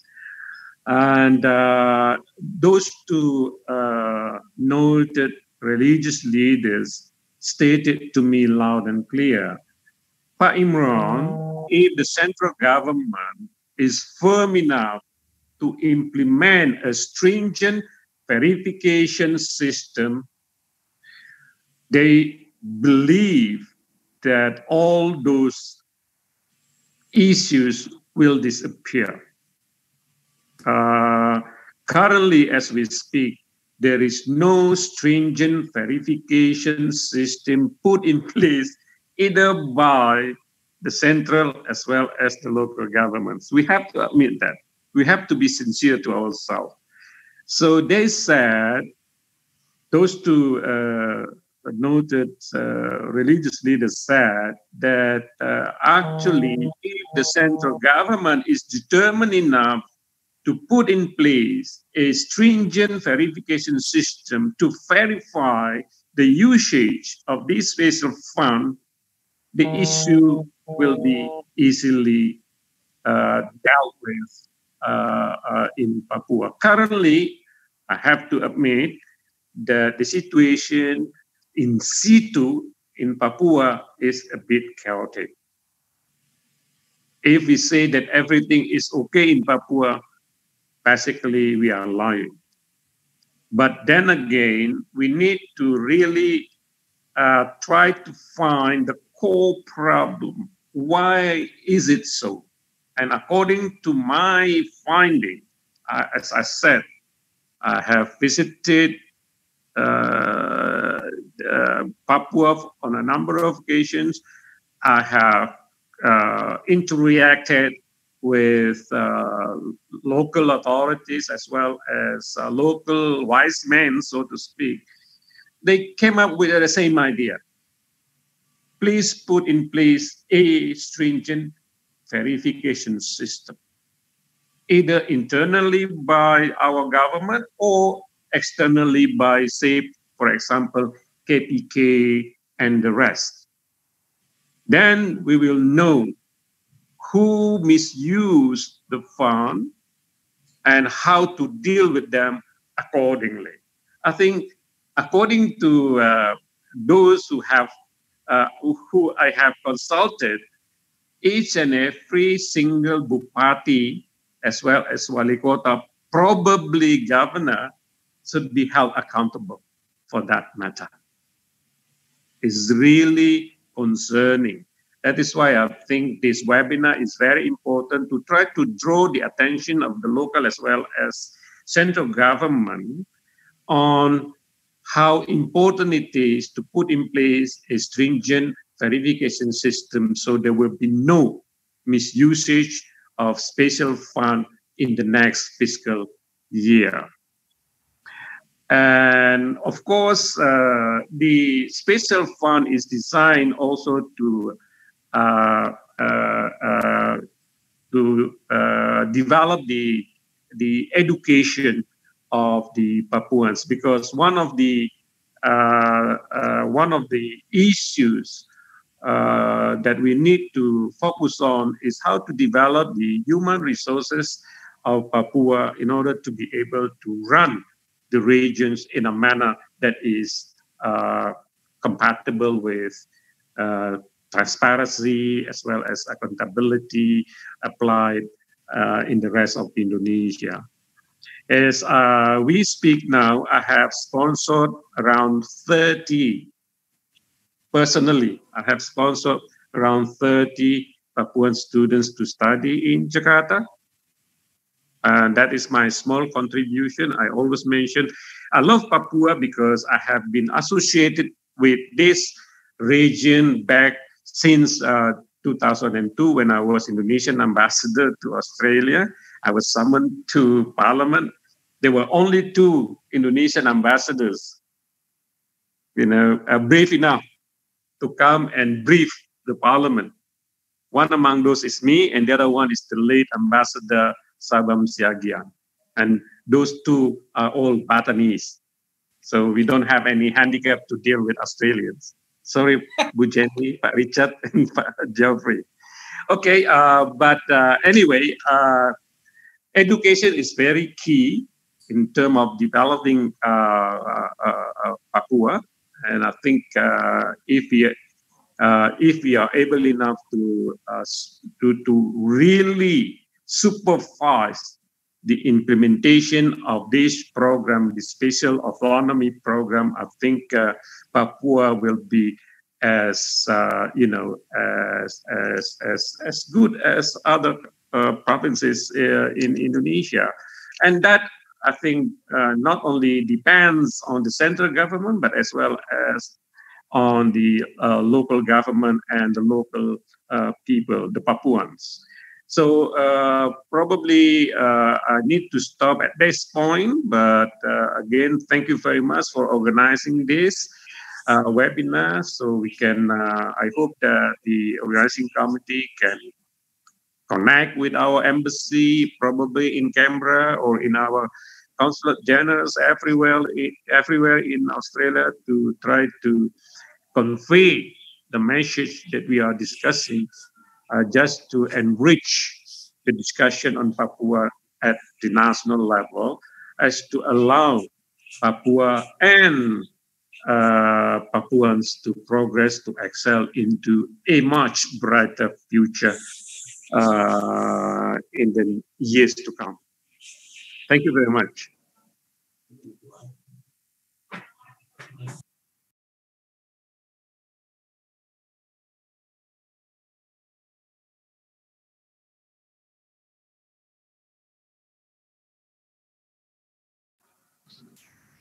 Gaby, still mute, Pak Gaby.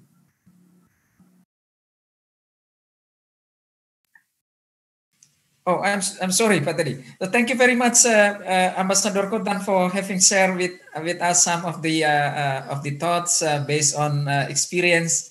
And I remember sharing, one of the difficult time with Mr. Ambassador in Vanuatu when we are speaking about something on Indonesia, and then all of a sudden Indonesian flag was put down by some Vanuatuans. So. Good luck, Pa. And if you have to leave us, then again, thank you very much. You have a good day. Thank you. Now, let me ask Bu Evi Yes. to distribute the question or comments shared by participants in the chat room. Bu Evi, the time is yours. Yes, this is for Pak Freddy. You can hear me, Pak? Hello. Okay, maybe for another questions for panelists is from Mayra Enda. I'm going to raise the followings in the what kind of military approach in the future for better Papua? And then the questions only for Freddy. What kind of requirements strategy to monitor for the implementations of OTSUS in each regency and the district? And from Jacob for speaker, given the complexity of the problem in the socio-political, health and environmental, economic, education, cultural aspect Papuan and are facing, is there any concrete actionable step taken by the concerned international community to assist Papuan, or simply leaving this problem to the Indonesian government to do whatever it wants? That's the question from Jacob. Is that you can clear my? Yes, we can hear you. Go ahead. Yeah, and then only for Freddy is about that. The late President Gus Dur? What do you think about the President Gus Dur about the use of the Bintang Kejora flag? Is that still relevant or still sensitive nowadays? Or Bintang Kejora flag is only the symbol of culture? So, Pak Freddy, you can hear me clearly? Maybe Yahya? Yes, I can hear you. Okay. All right, yeah, thank you. So I can explain about that. Yes, sir, please, sir. Are there all the okay, thank you for the time given. Okay, please go ahead, Pak Freddy. Yeah. Yes, Pak Freddy, you may go ahead. Okay. I will back to the. I can hear you. I can hear. Can you hear me? Yes, Pak Freddy. Hello, can you hear me? Yes. Okay, then I will explain. I'll be back to 20 September 1960. 20 September 1960. There is a speech of Queen Juliana. At the time, the province was called Netherlands Nieuw-Guinea. After the meeting in The Hague, December 1949, and then then the dispute running on about this colony, which belongs to the Netherlands Indians at the time. And then in 20 September 1960, Queen Juliana made her in her speech as follows: in the coming year, Netherlands New Guinea will enter an important new phase in its development towards self-determination. For as soon as the New Guinea Council, which will consist in the main of representative of the native population, has been set up, administration legislation will be possible only with the cooperation with the Dutch. Based on this speech, the governor at the time is the Governor Platel, issue local province decree, governor decree about the cultural flag and the Volkslied or the cultural song. Cultural flag is Bintang Kejora and the cultural song is Haitanaku Papua. At that time, everybody is thinking that, oh, it's a national anthem. Oh, it's a national, how do you call it? National flag. No. When it's national anthem or national flag, it must be issued by the Queen, not the governor. That is only clear. Who knows, understand the government procedure. It's clear like that. It's not issued by the Queen, but it issued by the governor because it has relation with the cultural, the flag, cultural flag who shows, and the cultural song, Haitanaku Papua. But everybody in Papua until now, they understand it as a, oh, this is a national flag and this is a national anthem. No, it's wrong. Why it is like that? Because the Dutch policy is like at the time, they make all the provinces abroad. They call it like Suriname, Curaçao, Aruba, Saint Martin.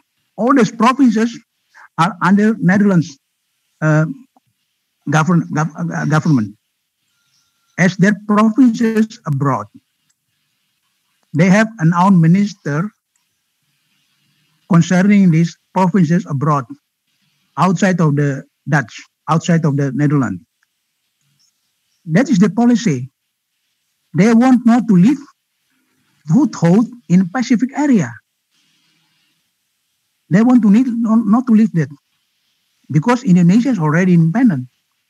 That's why they keep Papua as their province in the long run to put all their interest inside Papua. And this is the mistake. And that mistake become miserable to all Papuans until now. Everybody thinks that 1 December at that time, because they issue also the recommendation that 1 December 1960, everybody can hoist that flag.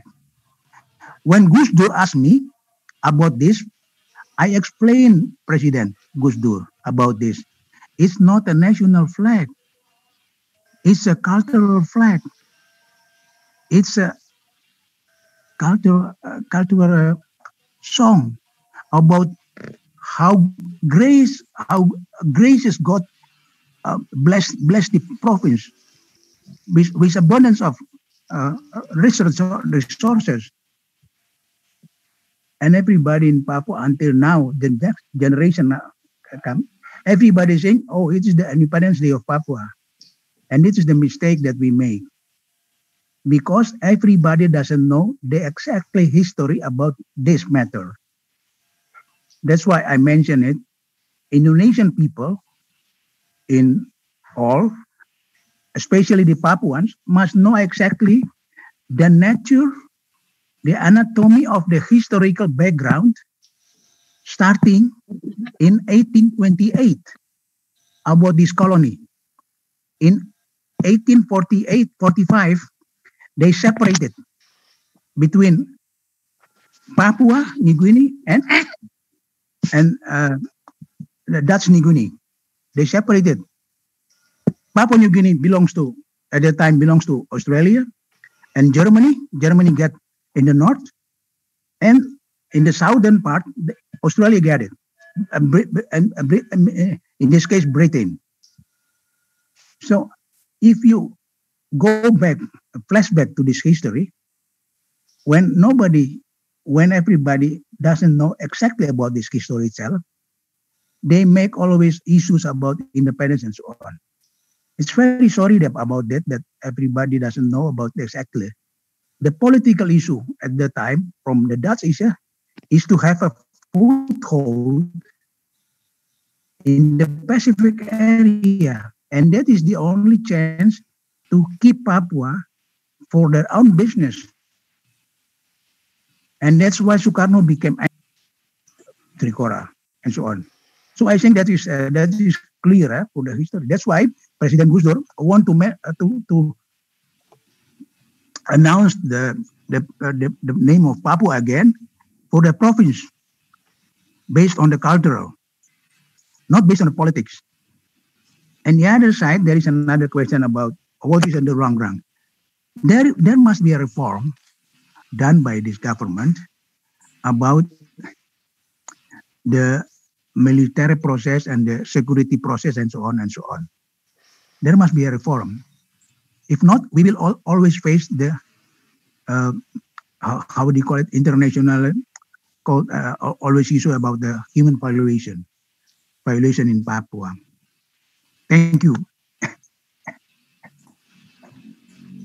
That's all. Effie, I give it back to the moderator.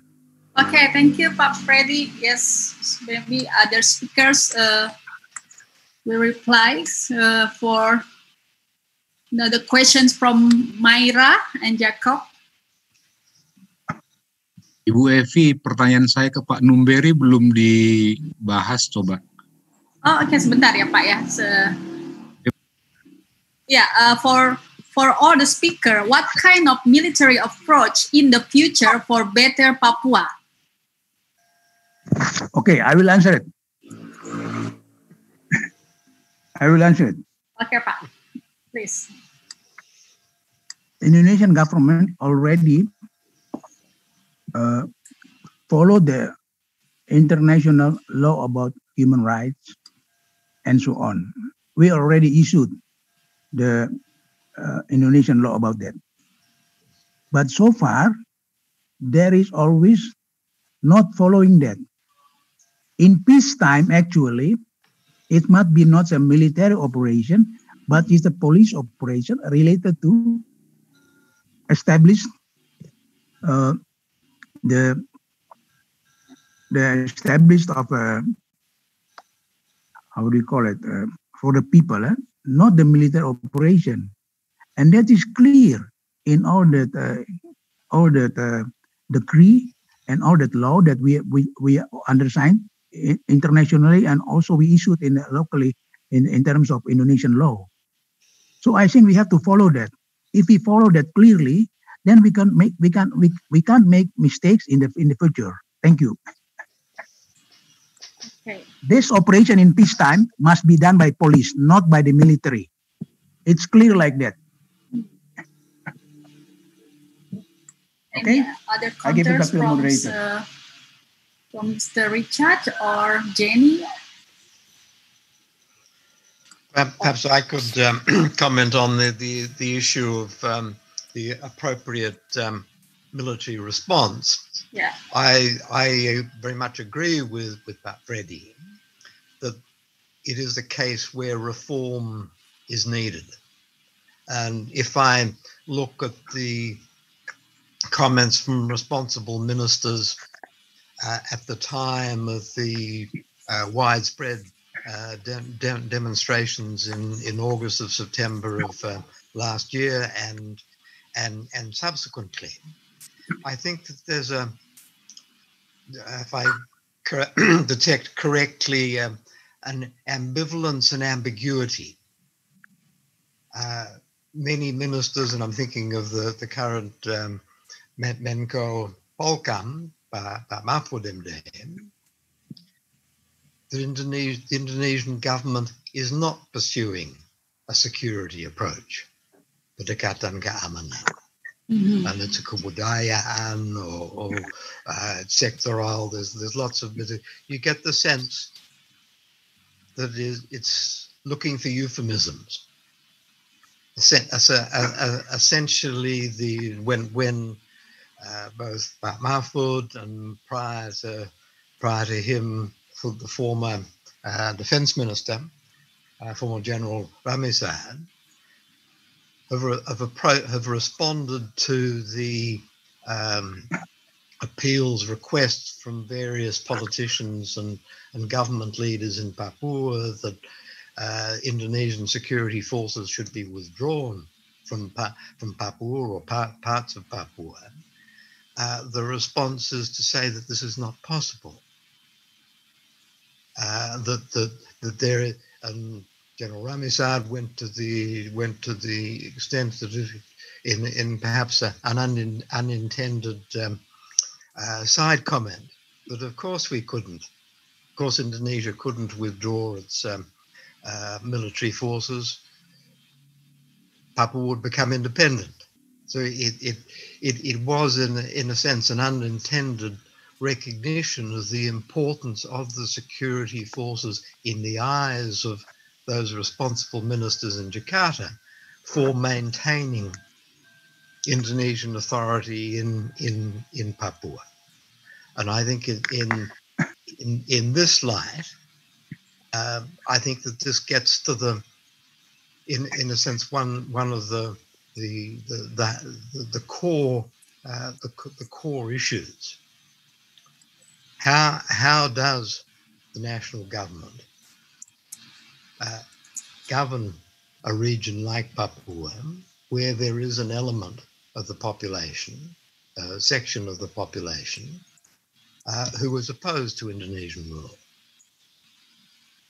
and that what in developing the governance mechanisms, what is the role of the security forces in those circumstances? And if we look back all the way to 1963, at no point in time has either the armed or peaceful resistance by Papuans ever threatened Indonesian control from 1953 to today.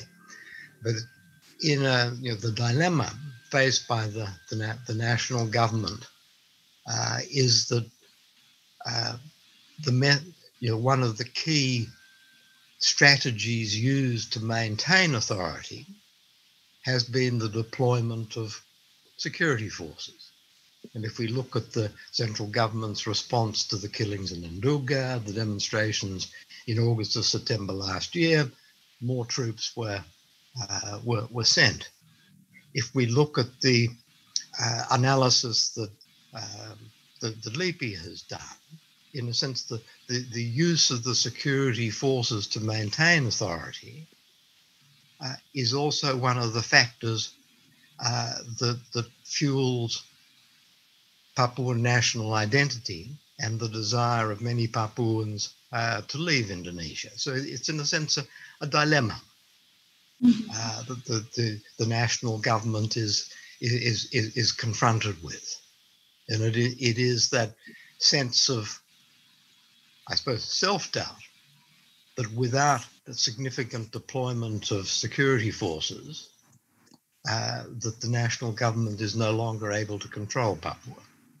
And I think that's the dilemma that I think national governments have been struggling with, certainly since the fall of Suharto and in some senses before then. Yeah. Thank you. Thank you, Dr. Richard. Maybe Dr. Hope and Jenny, if you want to add. Let me underline some. Yes, I want to add what Dr. Richard mentioned. So maybe I think that my explanation not enough. I want to tell everybody also the how do you call it, the guests and so on. Yes. The participants. There are three requirements according to international law, and we are already stipulated by Indonesian law of military operations. Military operation is necessary when the enemy is structured in a way like professional military organization. I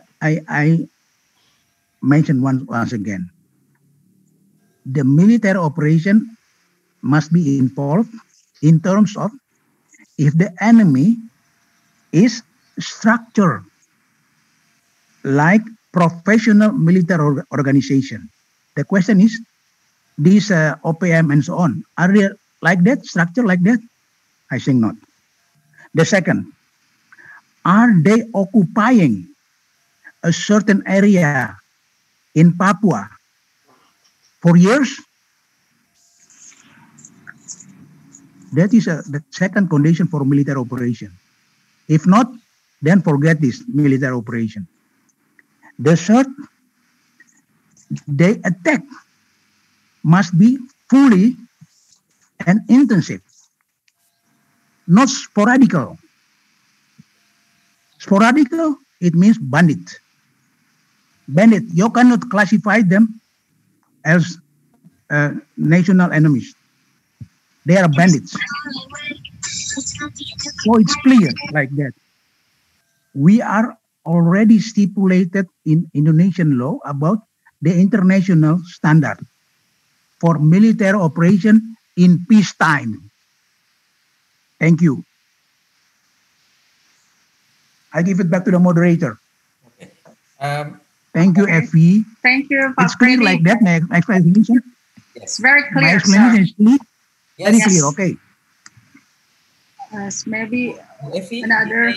we may also give some time to Bu Jenny because there are few Yes. questions to Bu Jenny. Yeah, And, yes, sure. I can see that Bu Jenny has also responded to the chat room.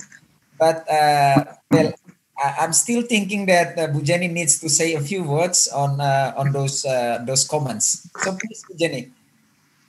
All right, thank you.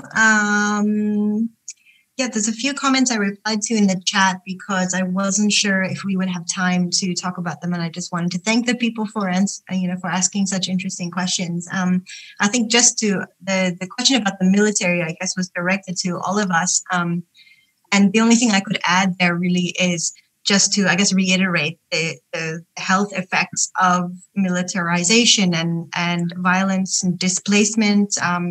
Effects on civilians, and also this kind of loss of faith in the government, the state, as going to protect Papuan lives that comes about as a result of, even if they are supposedly kind of random, so-called clashes, or if there are, sometimes we hear that soldiers go, do something outside of what they've been told to do.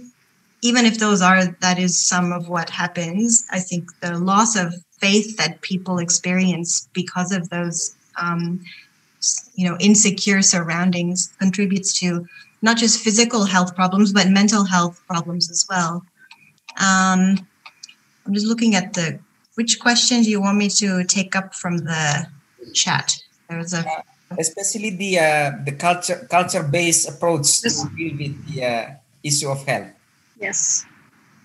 Okay, culture-based approach. Yes. I'm not sure. I think I've lost track of where it is in the chat, but that's okay. So I guess my thoughts on culture and health is, and especially, of course, Papua is very culturally diverse. So I'm not thinking about we need to develop like a checklist of cultural attributes and then try to, develop a different policy or a different program for every aspect of cultural diversity that exists. I'm not thinking about the cultural context in that way exactly.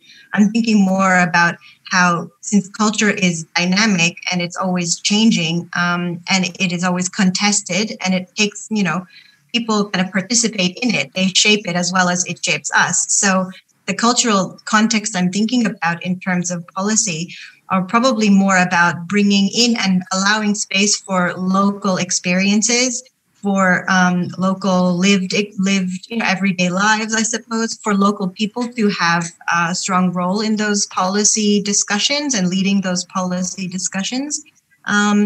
Those kinds of things, I guess, the localization of the policy. That could extend to the evidence base that we need to build culturally aware and effective policies that would include not just maybe statistics or surveys, but also this kind of qualitative approach I was mentioning in terms of asking, interviews or spending time with people to try to understand how these services, for example, are not meeting their needs. So what are the issues? As Septa mentioned in the chat, in terms of HIV, we can see that even if Papua tests a large number of people, so there's some socialization and awareness is raised, a large number of people might undergo an HIV test, an even smaller number of people actually go for treatment, an even smaller number of people stay on the treatment and continue with the viral load counts, and then even a smaller number of people stay on the treatment long enough to have the virus suppressed. So there's sociocultural and local everyday life. This includes livelihoods, economy, and other things that affect every step of that kind of chain. So those are the kinds of things we need to understand those and take those into account when we are considering how to improve health and education policies. Just I wrap up, but one of the things I found talking to young people about their experiences going to school in Wamena is actually that it's not unfrequent that there's, insecurity around the city and in the outskirts that actually, kind of hampers young people from going to school. So it's not just, yes, sometimes the teachers are not there. Yes, sometimes the facilities are also of poor quality, but the broader environment, is there any food to eat in that house? What is the overall atmosphere in the household? And also, what is the security atmosphere around? If there's soldiers patrolling or if something has happened and there's been some conflict, the night before, then you don't see 10-year-olds and 12-year-olds going out to walk to school, and some of them are going some distance to school, right? People... so the overall security environment actually also has an impact on the health and education that people can participate in and access. Thank you. Okay. Maybe Professor Hope, you want to add something to respond for the questions? Professor has actually left us. Let me add something. Let me add something, please. Okay, there is a question also about in the long run. How about in the long run? Yeah. Let me reiterate what I said related to this security arrangement. It must be clear that the police must be stabilized, safety, security, and order in the region in peacetime. So it's clear like that because we already stipulated in the Indonesian law like that. So we cannot force to put military operation in peacetime.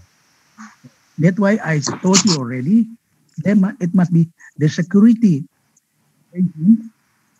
The security arrangement must be rearranged and put the police forward to stabilize the safety and security and order in peacetime. Thank you. Thank you, Pak. I give it back to the moderator. Thank you, Pak. Thank you. I give it back to the moderator. Yes. Yeah, If Mr. Richard. Yep.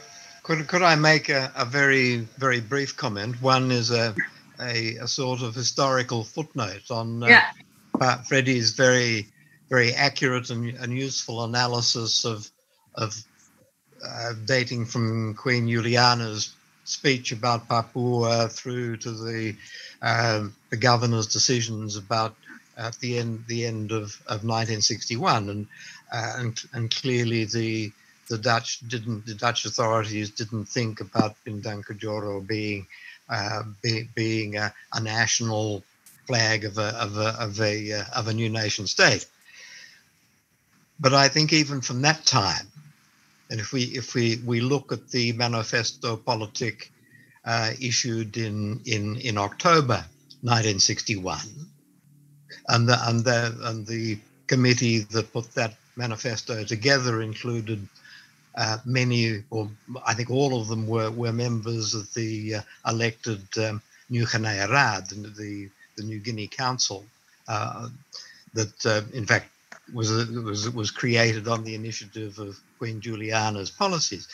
Clearly, that group of people, who were broadly representative of the Papuan political elite of the time, included people like Nicholas Yao and others, that in their view, they thought about it as the Bintang Kejora as a national flag, rather than the cultural representative. So I think that what Fedi argued was a misunderstanding by Papuans about what the flag meant, I think has its origins at the time that it was created.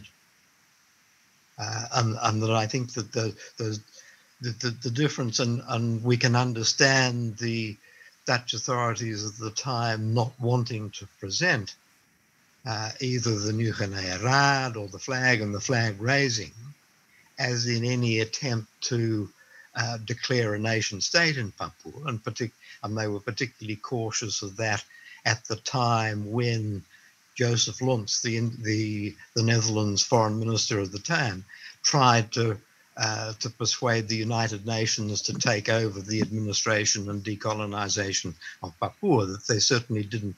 The Dutch authorities, the governor in Papua and Netherlands, New Guinea itself, certainly didn't want to undermine the diplomatic strategies that the Netherlands was pursuing at the UN, and they certainly didn't want to provoke President Sukarno, which they ended up by doing anyway.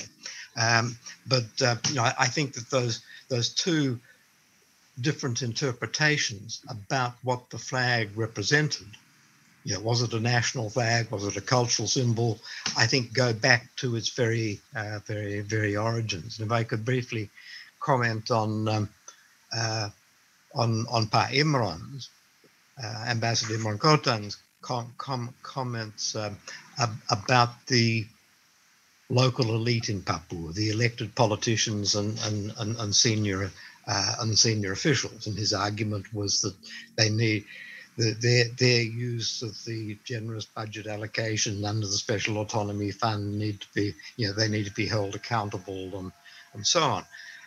I think that raises a very important question about the relationship between that government, what might be described as the cooperating elite.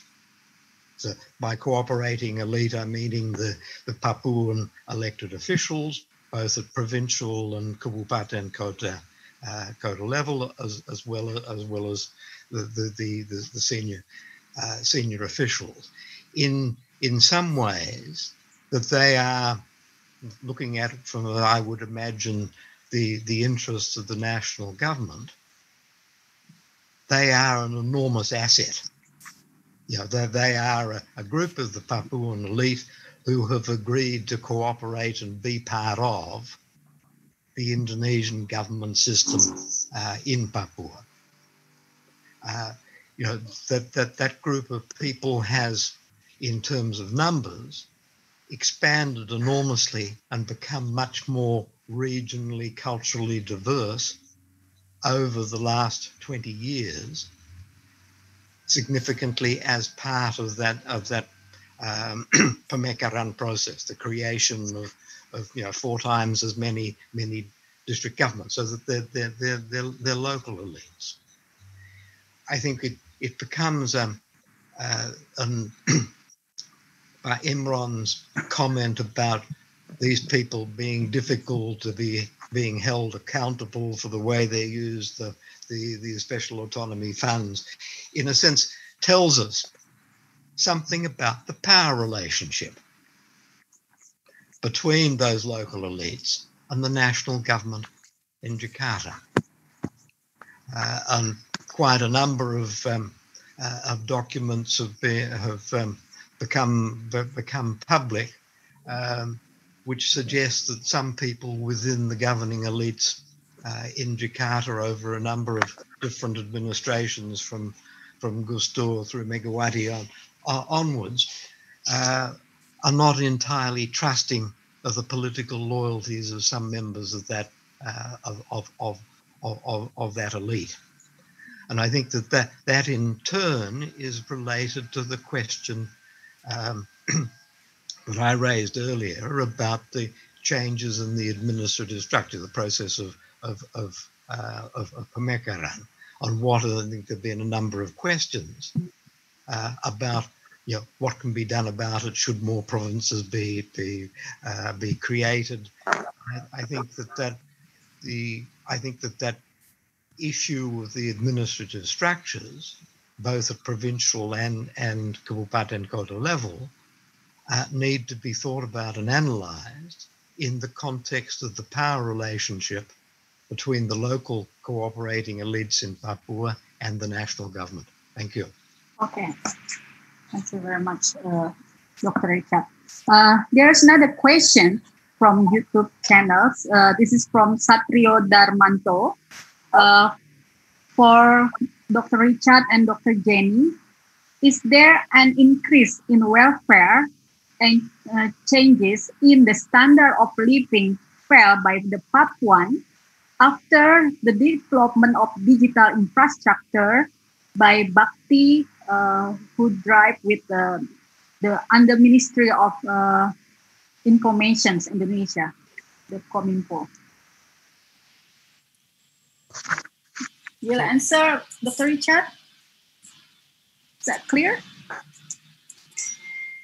Look, I'm not familiar with any research which is specifically related to those two factors of increased, improved communications, the improvement of digital infrastructure and so on, and what is the impact of those improvements in communication, better access to internet, etc., and standards of living. I've never seen any data that can. I'm not saying it's unimportant. It clearly is important, but I'm not familiar with any with any research on that. I think what we do know that the provision of much better digital communications with Papua have certainly changed the flow of information from about what's going on in Papua to the rest of Indonesia, and of course the internet, the international world. And I think that just reflecting on the tens of webinars that have been taking place in the context of the pandemic, that there are many more Papuan voices participating in those discussions, which through their digital nature are not only national, they're international. Mm-hmm. So I think the political consequences and the impact on government decision making is from the improvement of that digital communication and how that impacts on the government's decision-making process, I think is something that we do need to think about. Thank you. Thank you. Maybe Pak Freddy want to add? Yeah. I want to underline what Dr. Richard mentioned, and also Ambassador Imran mentioned about spiritual autonomy. The lack so far until now, why the people refused autonomy, spiritual autonomy, because there is no supervision and coaching. Supervision and coaching, there is a lack of supervision and coaching from the central government. They only put down the money and they say, okay, this is your money. Governor, do it what you will. and distributed to all the agencies. There is no a pattern to confirm how they distribute the money, and there is no supervision and coaching about this. In totally, there is no controlling the flow of special autonomy budget. It's a huge of budget. It's a huge of money. It's about 80 trillion. I don't know in dollars about, but 8 trillion rupiahs, which they distribute to the two provinces, starting from 2002 until 2019. Why the people refuse it? Because nothing is achieved. And most of them, they shout it out and they say, oh, it's corrupted by Jakarta or by Papua itself and so on. So what I see on the ground level, according to my opinion, is there is no supervision and coaching how to distribute the money. Thank you. Thank you very much, Pak Freddy. Maybe I also want to add that Dr. Richard said that about the Papuans using the connectivities for especially in this pandemic era. Yeah, we in here we already have some discussions about the Papua issue, starting from history, culture, and even tourism before, and that's also in fact the participation from Papua, even from ASMAT before that regions is very difficult to reach. Yeah, that's a surprise us. Yeah, even there are a big rain in ASMAT at the moment at the time. Yeah, when we discuss about the book about how is the doctor have a running the social aid for the ASMAT people last month, and they can connect very clearly.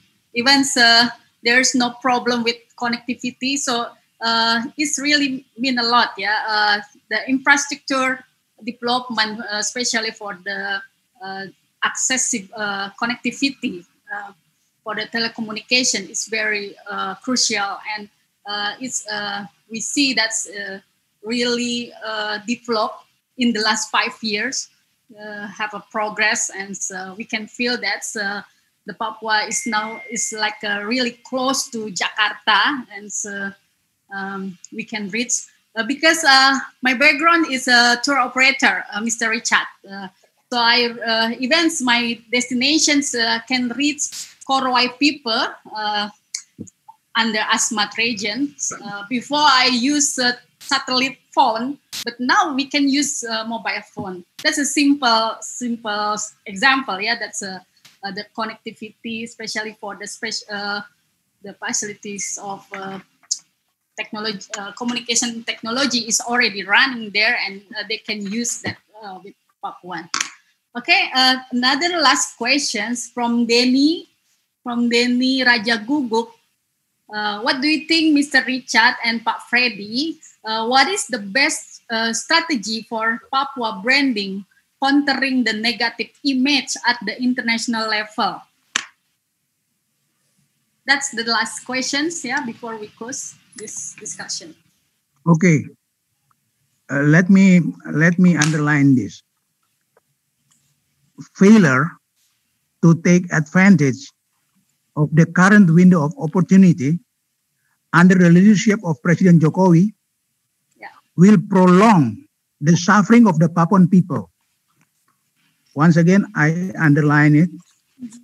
Failure to take advantage of the current window of opportunity under the leadership of President Jokowi will prolong the suffering of the Papuan people.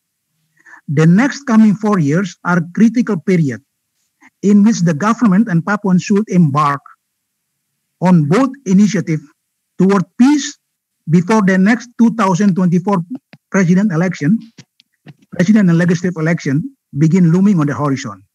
It means that we have to put all effort together in achieving Papua as a piece of peace in context of development. It must be peaceful. If there is still GPKs and so on, we cannot achieve it. Thank you. Thank you very much, Pak Freddy. Mr. Richard? Yeah, thank you. I think it is related to the issue of digital communication and the improvements of digital communication. So I think in terms about how the international community thinks about, both governments and civil societies, thinks about what's going on in Papua. Kemenlu, the Indonesian government, Indonesian diplomats, no longer have a monopoly of information, and really haven't had a monopoly of information for quite a long while. But I think with the improvement of access to the internet and so on, in as you were saying, even in places like Asmat, means that presenting for the Indonesian government, Kemenlu, presenting the desired image to the international community, that is now a competitive process. That there are other peoples, both in Papua itself, as well as organizations like the UNWP, Benny Wender and his colleagues, competing with the Indonesian government about how Papua is thought about within the international community. And I'm by no means claiming to be somebody who can develop diplomatic strategies, but what I'm suggesting is that Kemenlu is now confronted with a much more complex communication process. Yeah. Given that their interlocutor in forum for at the UN, their sole source of information about what's going on in Papua is no longer controlled by Indonesian diplomats. And I think that requires a slightly different approach, slightly different strategies that have to be devised in the knowledge that the people they're talking to have a much more diverse array of information about developments in Papua. Thank you. Thank you very much. I give it back to Gabriel. Okay. Thank you very much, Mbak Evi, for having organized this. Hello, Evi. Yes, sir, Pak. No. Evi, please, Evi. Ya. Please, Evi. Silakan Pak Freddy. Please, Evi. Yes. Yeah, I want to underline what Dr. Richard mentioned. Please give me time. Only 1 minute. Yeah, thank you. Please. Okay. I think what Dr. Richard mentioned. I think what Dr. Richard mentioned about the international community is right. The international community must continue to support the Papuan peace process. International community must continue to support the Papuan peace process. And they must also engage constructively with the Indonesian government. On the other side, they have to support the governance reforms in Papua. And the last is support accountability and sustainability management of Papua resources. Thank you. Thank you very much, Pak Freddy. Well, thank you very much, Pak Freddy. I was about to ask you to give some closing statement, but I guess the 3 points are already your closing statement. My closing statement. Thank you. Yeah. Very concise. Maybe, maybe a couple of seconds for Pak Richard for closing statement. I think I probably had quite a number of closing statements, but I think I'm in strong agreement. Much of what Pak Fedi has been arguing about the importance of dialogue with various sections of the Papuan community and also the non-Papuan community in Papua, with not only with their own government, but with the national government in Jakarta as well. That I think it is only through that process of whether it is constructive discussion. I think it was one of President Yudhoyono's term, or patent approach of the LEPI dialogue approaches as previously developed. There are a number of options, but I think that I think simultaneously with greater communication with the international community, I think that there has to be greater engagement between the national government authorities in Jakarta and various sections of society in Papua. Thank you. Thank you very much, Pak Richard. And that would be the last, the final closing statement from all the speakers.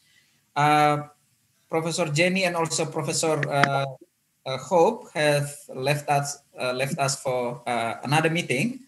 But as the moderator of this discussion, I would like to raise 4 points only out of this discussion.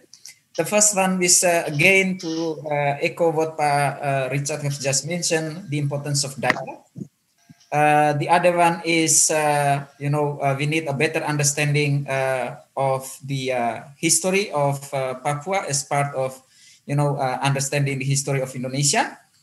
The other one is the importance of putting everything, including development, in the context of culture, because Papua has a very specific culture. And then last but not least is the importance of participation in undertaking all development initiatives, including the one currently organized under the autonomy khusus policy. And by that, I would like to end this discussion. As the moderator, I would like to apologize if there is anything that we cannot really perform as expected, including the technical problems that we yes, beginning of this session.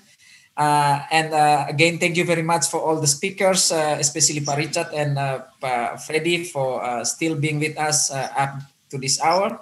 And also for all the participants for many comments, questions, and as well as sharing through the chat room. So thank you very much again. And then to close this discussion, I would like to ask Pak Teddy, Professor Teddy Mantoro, as the organizer of this discussion, to give a few words and then as well close the discussion. So Pak Teddy, the time is yours. Okay, thank you, Pak Gebi. Did you clearly hear my voice? Yes. Okay, thank you.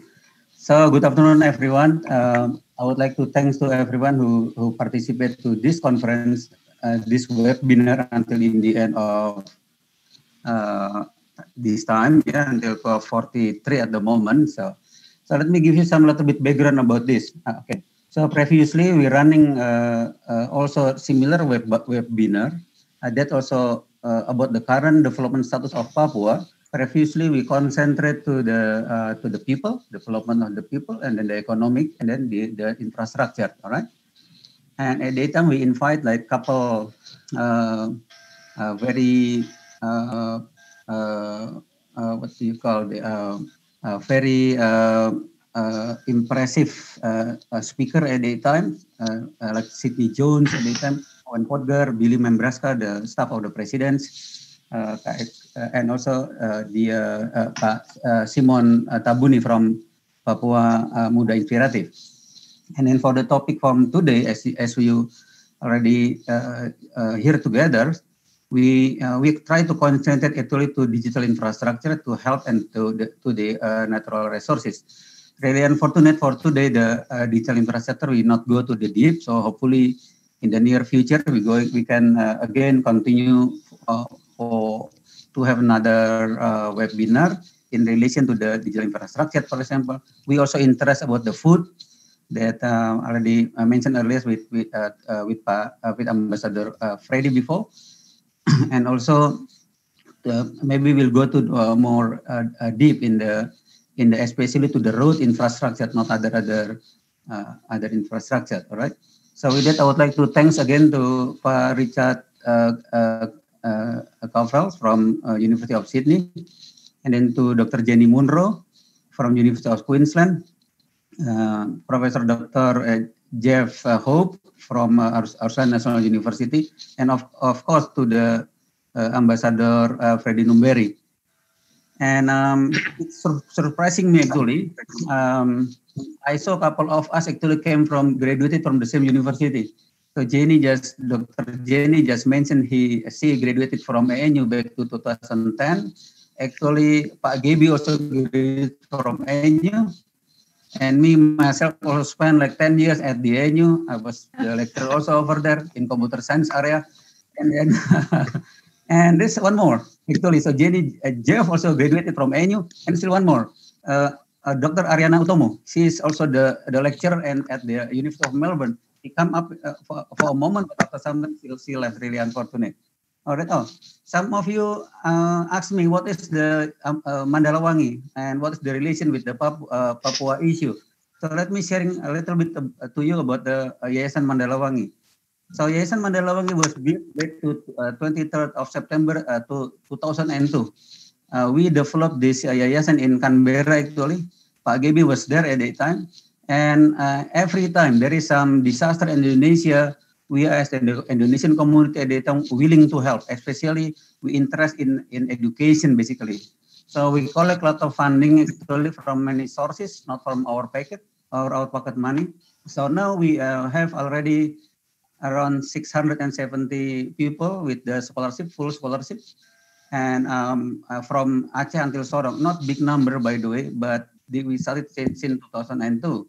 So and also a couple people we supported in Sorong, starting from primary high school until master degree level. Now we have like 2 currently working in master degree level for STEM area. All right, and then let me share a little bit with you in relation to Papua, because I still have a feeling that a lot of people looking Papua is like a backward province. For me, it's not like that way. All right. So let me sharing a little bit of my experience before. So back to 1990, I managed to go to the top of the mountain of Gunung Tengah in Papua. I think almost similar experience with Pak Jeff. So in my case, I go to the Wilhelmina Peak in Trikora, and then 1 year after that, I went to Bintuni for helping people to search where one aircraft was fell down at the time, belonged to Marpati.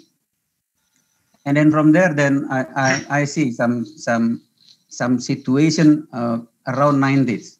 And about 2 years ago, 19 years after I visited for quite some time at that time, I'm running one international conference. The name is ICIC 2011 in Jayapura. What surprising me at that time was in Jayapura, they have like 54 hotels. And they have also four-star hotel like Aston, Swiss Bell, Fox Hotel, and so on. So our conference at the time, we managed to attract like 312 papers, and then 15 countries was also attend to that conference, which came from like Australia, France, Germany, Greece, India, Indonesia, of course, Japan, Malaysia, Morocco, Oman, Nigeria, Netherlands, Philippines, Saudi Arabia, and Sweden. So you can see like Papua is already the open space, open city, especially like Jayapura. So if you have some other conference, I believe you can running it also up there. All right. In relation to the digital infrastructure, In Indonesia, this is not easy stuff, of course. We have 17,504 islands, according to the government data.